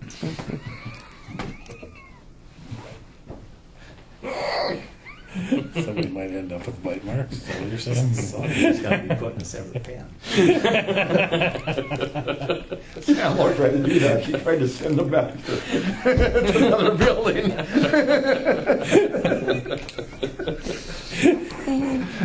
They're just segregated. There's no way around it. There's Martin Luther King when you need him. Let me just get her sheet. So, Okay.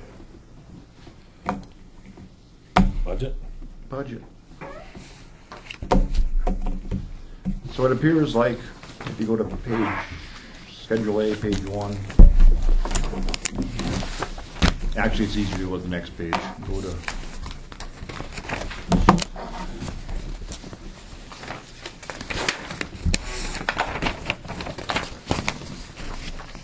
Go to Schedule A, page 2.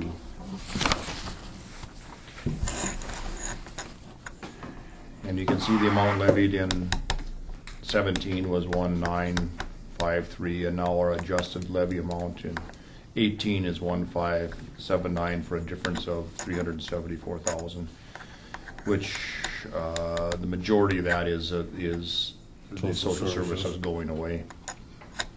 If you look over in the right-hand column, you can see the increases or decreases to each budget accordingly. The major one is the Water Resource Board is budgeted $60,000 less than they were last year. That's just basically burning up a bunch of reserves that they have in their program. So at some time that will go back up again. We'll have to deal with that. Other than that, there wasn't any great increases. The County Road and Bridge Fund was the biggest one, along with the library. If you notice, they had 71,000 for last year, and now we have them at 80,000 for the increase of $8,000. That was just a function of we gave the library last year what they asked for, rather than what the value of 4 meals was. Not sure why that happened, but it did. Why wouldn't we? Yeah, why wouldn't we? Right. Anyway, so Have they asked for anything this year? yes, 124,000. They caught on. Been doing some reading, have you? So So anyway, that puts the library and all the rest of the Senior Citizens Historical Society, the fair, the GDs, and the Gone, of course. That puts them all in the same category where we have made it a habit to levy the max allowable mill levy for them. So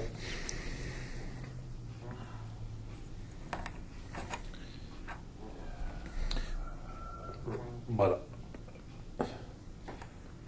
I don't think we should levy the maximum amount of allowable mill levy for anybody of these other taxing entities unless they ask us to.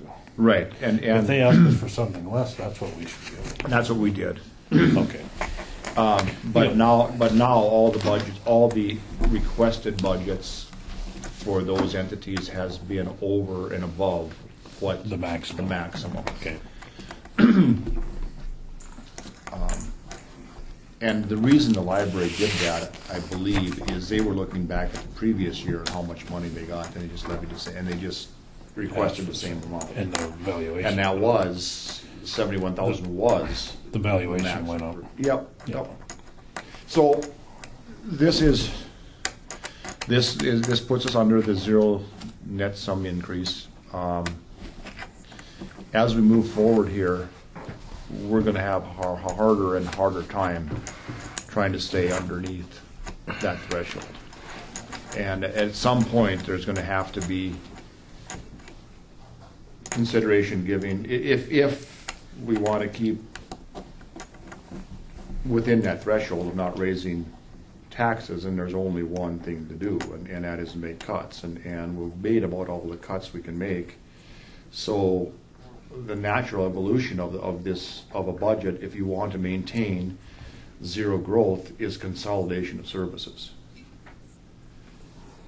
And that takes advanced planning, that takes a vote of the people. Takes cooperation by your neighbors. Right. And what pushes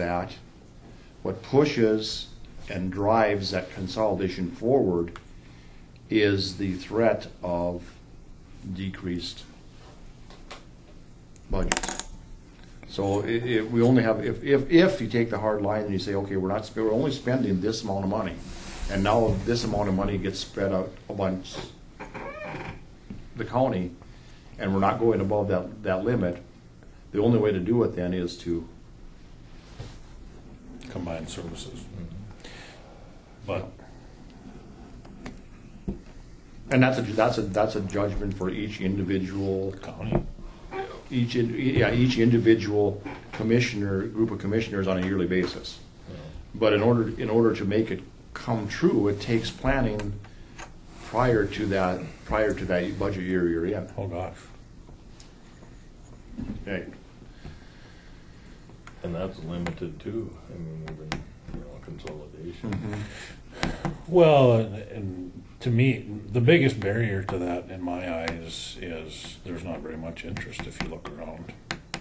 If you talk to people from other counties. No. As far as merging services with another county, I don't think there is. There might be some interest maybe in combining some services. Maybe the treasurer and the auditors should be one. I mean, there's a little bit of stuff to be done there, but that didn't go very far the last time we put it before a vote of the people. Nelson County's giving it a whirl right now. Right. There has to be a hurt, a financial hurt out in the voting population in order to move that forward. And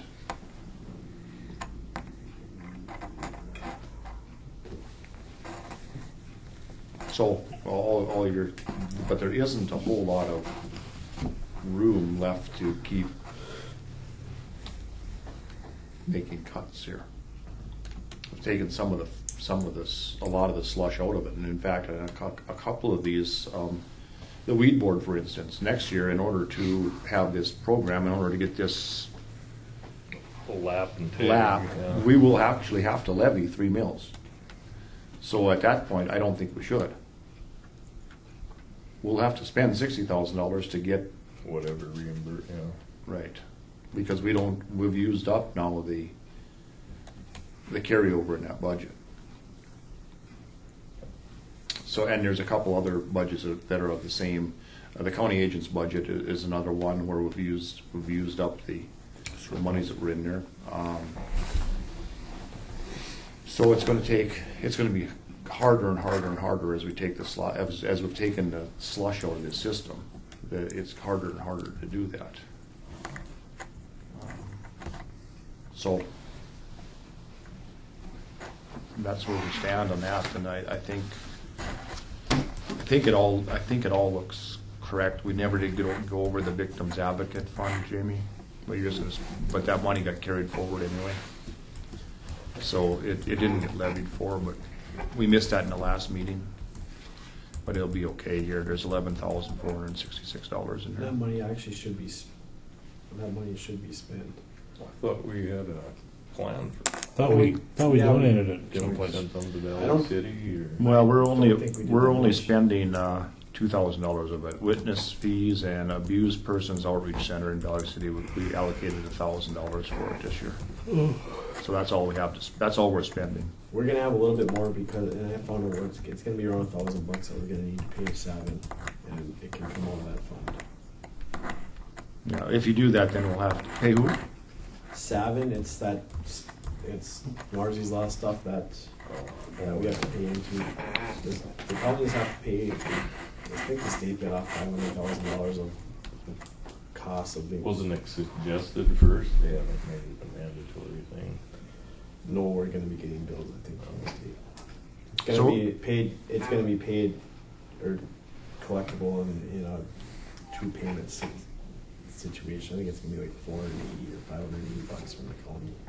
Okay, so anyway, right now as it stands, there's all that's authorized to be spent is $1,000 in witness fees and $1,000 to the Abused Persons Outreach Center in Valley City, and I think that's fine.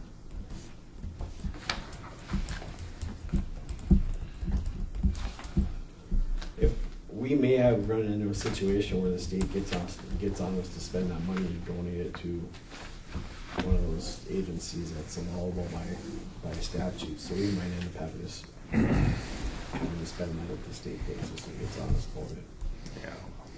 But it's by statute, it can only be spent at a couple different places.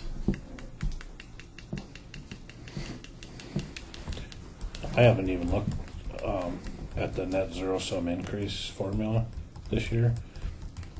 So did the state take the social services out of that? So we could levy 3 more mills and still be within that guideline. I don't have this. The last year, the social services was $324,000. So, And our so we've got $50,000 so we could levy 2.5 mills. right. Well, it's a little bit more complex than that. You could actually levy a little bit more than that because we had a little bit of growth within the county in the overall that's value right. of the county, and that's factored into it We also. take that out of that calculation. Yeah, so there is a little bit of room here. Yeah, And the reason I'm just trying to roll this around in my brain here, if we levied that into a reserve and our costs go up, we don't get pinched as hard as fast. but we can't know anyway. We can't raise it. We can't raise that levy. Oh, we published this already, didn't we? Yeah. I mean, it isn't that big a deal. No, We just no, have to have a hearing if we get in a jam. Yeah, well, I don't think so. We've got $124,000 in the actual emergency fund. We've got $200,000 of reserve in the general fund, and we've got $564,000, I think, in the road. Now that one's gonna get depleted really quickly because look at the millions of dollars we had in 16 and 17 and there was nothing for 18 and 19. And the state isn't done cutting yet. The state finalized their 18 and 19 budget, but they made it balanced by way over predicting the oil revenues. And just like the last 2 years, they're gonna come this summer and they're gonna say, well, the oil revenues aren't where they were supposed to be. Now we gotta make cuts. I mean, it's a sham. I mean, but that's what's gonna happen. And the 19 budget is way worse than the 18 budget. They've got that. It's not only that, it's the sales tax that goes along with it, with the activity. Yeah. Everything's So I mean, they have to have a balanced budget, but all they do is just push the revenues way up, Mhm. fake revenues way up, See what in order to happens. make it balanced and see what happens. They've been talking to my commodities broker.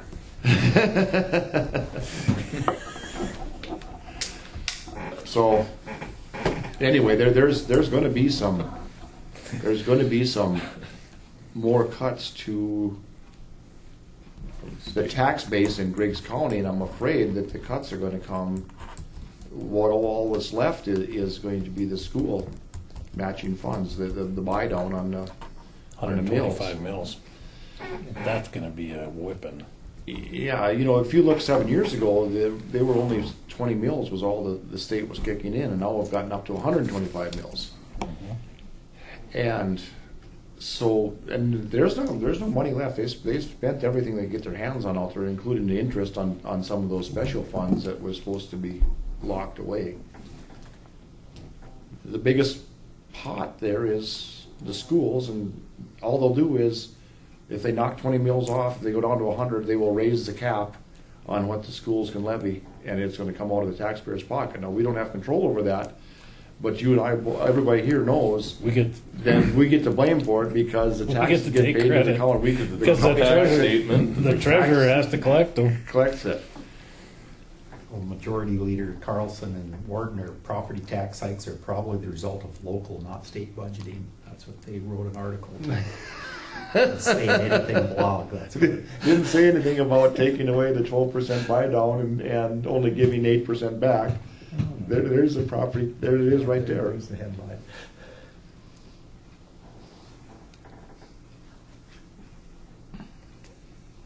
Yeah. It's nice to live in a bubble.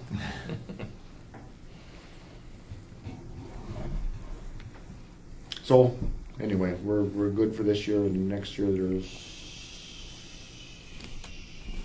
probably some. Couldn't live in Warren County where the valuations went down, the property tax or the sales tax revenue went down, and and the oil activity went down too. I don't know. Oof. And so we're faced with, we're faced with declining state funds. We're going to be faced with, the way it looks right now, increased taxes within the county because of what the Bedford's Minnesota School District and what they've decided to do. So it's going to be kind of a hostile environment, I think, as far as the outlook to the taxpayers.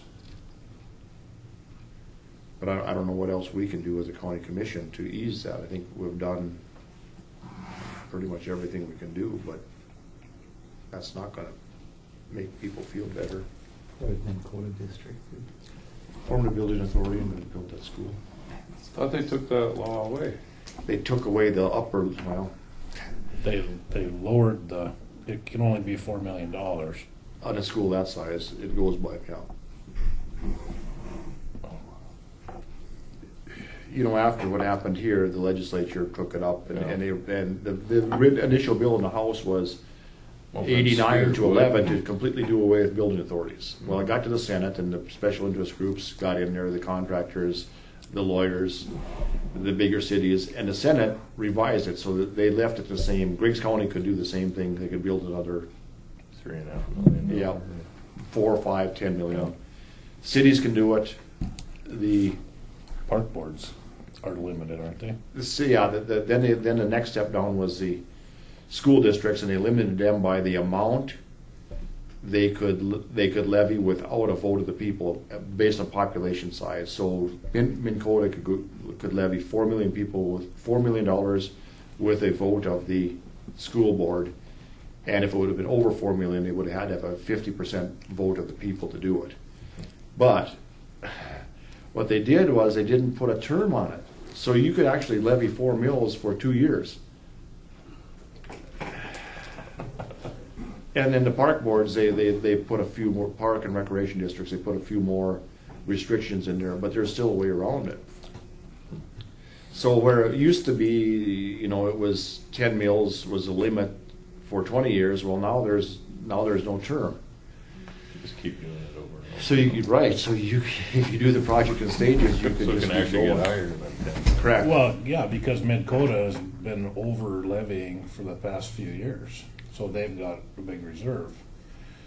So they're gonna go bid this project and accelerate the payment, and leave the mill levy in place larger than it needs to be. Use their reserves. Use the reserves in the project, plus pay it off in 5 years, and then finish the project, the other $3 million after they get the first stuff paid off. I mean, that's a possibility. That hasn't been stated, but that would be possible to do that. It's been talked about in It the has been meeting. talked about in their meetings, yeah. But as of yet, It's a plan. as of yet, the board voted to form a building authority comprised of the board. And I think 2 of them opted out. The 7-person board, I think 2 of them opted out of that. So there's a possibility, or I guess this is future business, I guess we'd have to talk about that after. I do have to bring something up about that when we get to future business. Or are we there? We don't need to do anything with this budget, do we? No? Okay. Anybody have any other questions regarding the budget? Okay. Future business, old courthouse, new courthouse.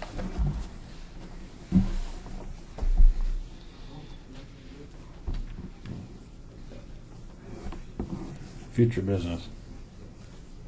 And we wait till Jamie comes back in here. Well, Wes caught me before the meeting, and that pickup, I don't get it. Which one, the red one? Yeah, it's one of them short back seated ones, Mm-hmm. and they bought a cage, but he doesn't know if it's going to be able to get, if they can get it in there. They're going to see, but if not, he said there's really not very much equipment in that pickup. It's like the radio and the light bar. They didn't put the computer hookups or nothing like that in there. I don't know why Bob didn't equip that pickup like he does every other cop car in the county, other than he just kind of considered himself an administrative employee at that point, because they had 3 deputies and an office deputy at that back in that time frame. But I think Wes has talked to VW, and he thinks they can probably get into a used full-size 4-door pickup for not any extra money. And he said if that cage isn't going to fit in there, he's probably going to come and talk to us. So that's all I know.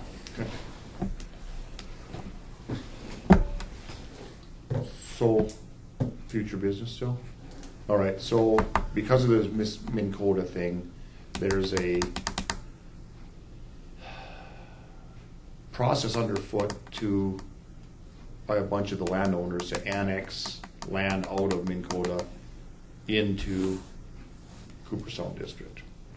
And right now, it's just people talking, but so anyway, the county commission's responsibility, if that happens, is there has to be a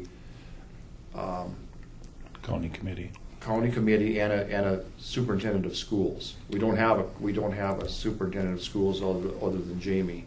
Well, is it me or is it Sam that's the designee? No, it has to be it can't be Sam. It has to be someone with a 4-year bachelor's degree. Actually, It doesn't have to be. Talk to the guy in Cass County. can't be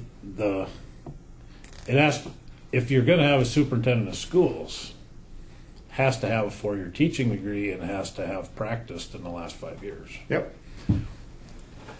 What they did in Cass County is, their auditor probably has a CPA. I don't know what he is, but he's not a teacher anyway, he told me. So they just appointed him as the designee. They don't actually have a superintendent of schools. Right, that's what we did. We appointed you. Him, right? No, we appointed him for things like this Right.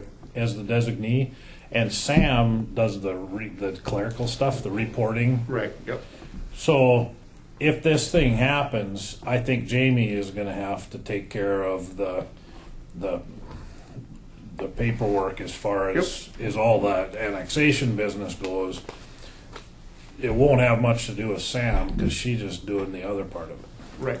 So the process, if this takes place, is you have to, in order to annex land, it has to be contiguous with the school That's the district you're border, going to. right? So I mean, the land has jump. to keep bunching up. Yeah. And don't you have to have a student? in There the has to be a district? student in, One student within the contiguous land mass. right, So it would only take one student if you had. And you can't have a gap in the land, right?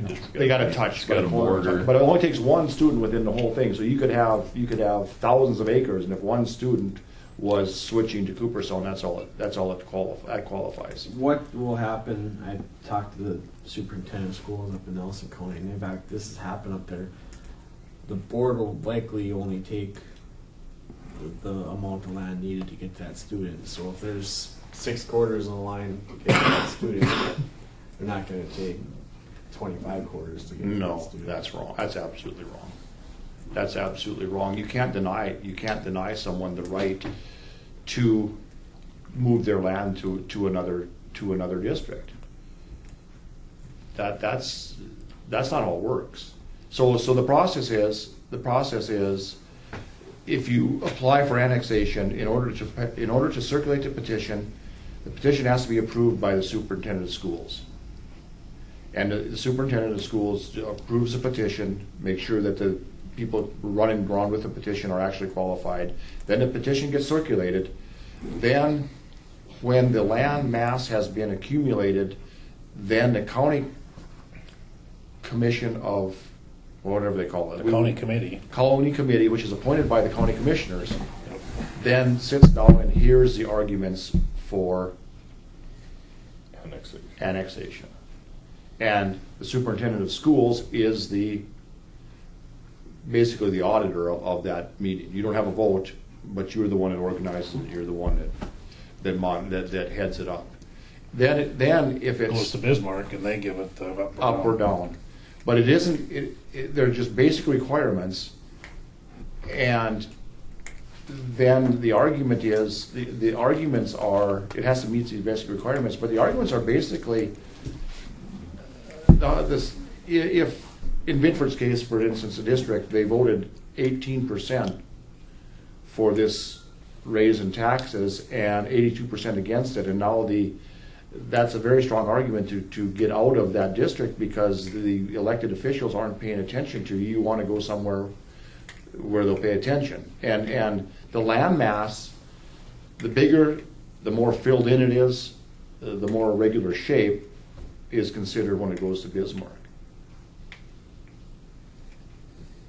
So I don't know if it's going to take place. That's up to the people that are going to go ahead with it. But the county commission has a duty. We have an obligation if it happens. To allow the process to go forward. Right. I likely am gonna have to conflict myself out because I know. I have a feeling that I will likely be a portion of that. My father will likely I know be a that. portion of that. So we're probably gonna have to look at someone else to do it. I believe my wife would like to be a portion of it too. So yeah, I think I guess I would say I think we should look for someone else because I know that's what's gonna happen. So that given, I think there are a number of people within the county that would qualify. A retired teacher, there's a retired superintendent living in Cooperstown.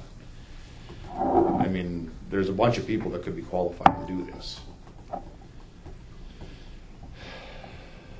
So we might have to fill that position because. But he doesn't have a conflict. He doesn't have any authority to make a decision.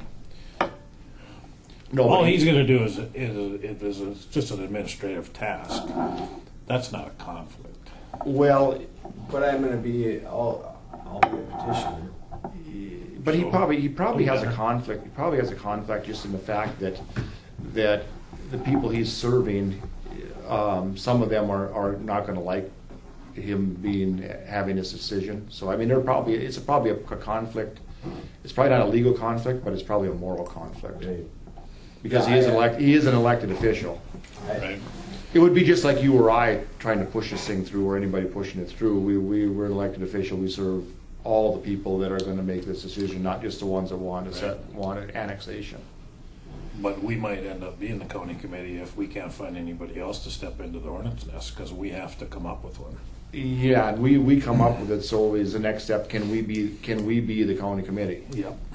And I believe that's the case.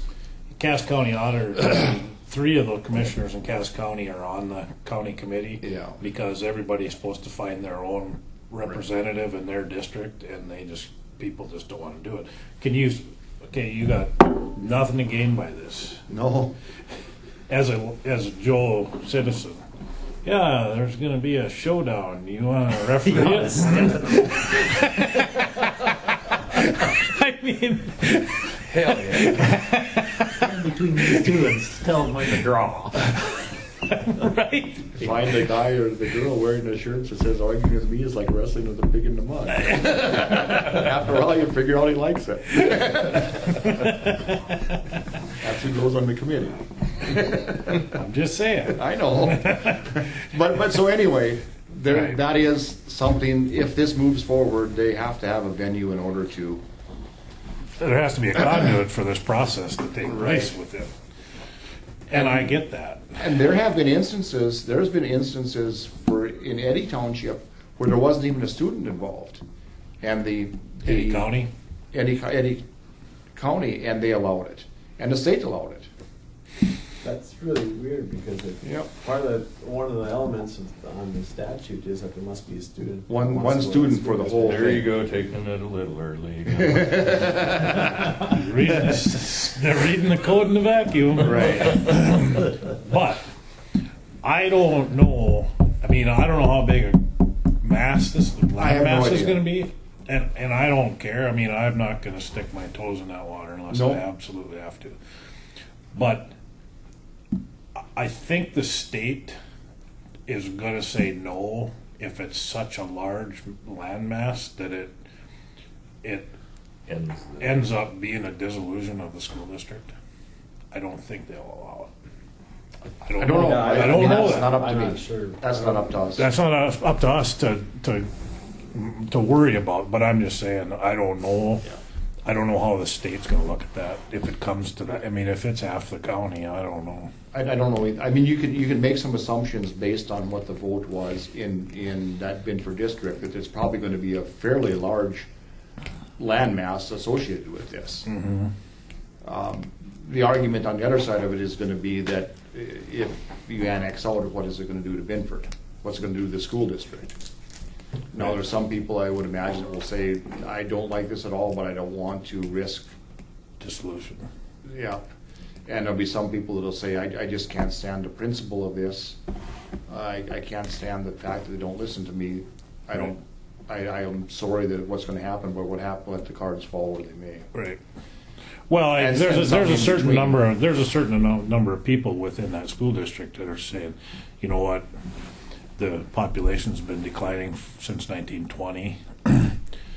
Going out and spending millions and millions of dollars on a new school isn't going to change that. So we're going to end up with no school and debt to pay for in the end. I think Right. there's I've talked to that faction, and I don't know how many of those people there are. So if there's a lot of people that have that mindset, they'll say, okay, if we're not going to milk this cow as long as we can, we're going to do something aggressive like this and lose on the end anyway, then we might as well do it now.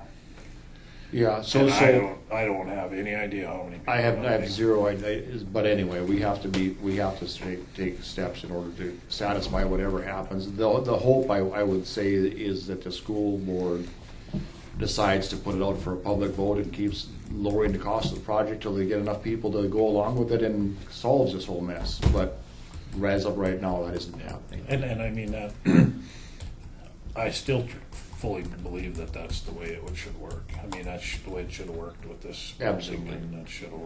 I mean, it was turned down, it only got a 40% approval rating district-wide. I mean, it was short by 20%, and then to step forward and do something like this with only one vote, I mean, I'm afraid it's hardened the opposing sides to a point that there probably isn't much compromise. Pretty galvanized.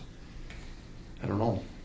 I don't. We can only hope it gets something that's better, but and maybe Jamie's right. Maybe the state will just give it to the one person, but I don't. That's not the case, because this doesn't have a whole lot to do with this form of annexation is different than where you trade land. I think that's what you're talking about. No, I'm talking about moving land to a different district. Yeah, but you can trade land. You can move land from one district to another, but I guess it's been done up in Nelson County, and based on the experience that they've had up there, is that they'll only take the land needed to get that student in the county. yeah, that's not the way I read the statute. And that's not what happens. I mean, this is a grievance. This process is to settle grievances that people have with the way they're being taxed. It doesn't necessarily have so much to do with moving your child. It has to do with the grievances against the school board. That's not really the way I understand it. That's not how the state views it. I don't No, think. it's to move a student to the school district. Is what that's. I think that's the intention of this section. I don't think so. Well, I mean that is one of the intentions of it, but I think it when you can move land in mass like this, it has to be more than students. Because if you want to move a student, you have the right to anyway. We have open enrollment. Right, but the purpose behind it is so that the family or parents or landowners pay that school district for that kid's education at that school district that they're attending school. Anyway, Doesn't that's matter. not for us to decide here. So anyway, we'll see what. It's just talk for now. So we'll see what happens. I guess, based on my pretty vocal opposition Yep. to it, I think that it would be best that I'm not involved. Okay. That's. I agree.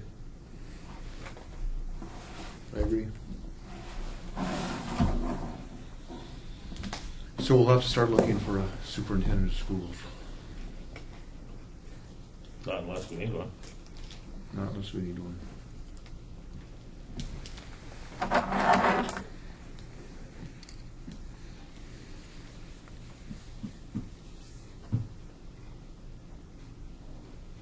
Are we done? We're done when you guys say we're done. Motion to adjourn. It's been moved by Dale, we adjourn. Is there a second? Second. Seconded by Sean. All in favor, say aye. Aye. Opposed, same sign. Motion passes. Meeting adjourned at 3:14 p.m. on this 22nd day of October 2017. Next regular meeting shall be on October 6th at 1 p.m. Thanks, Lori. Thank you.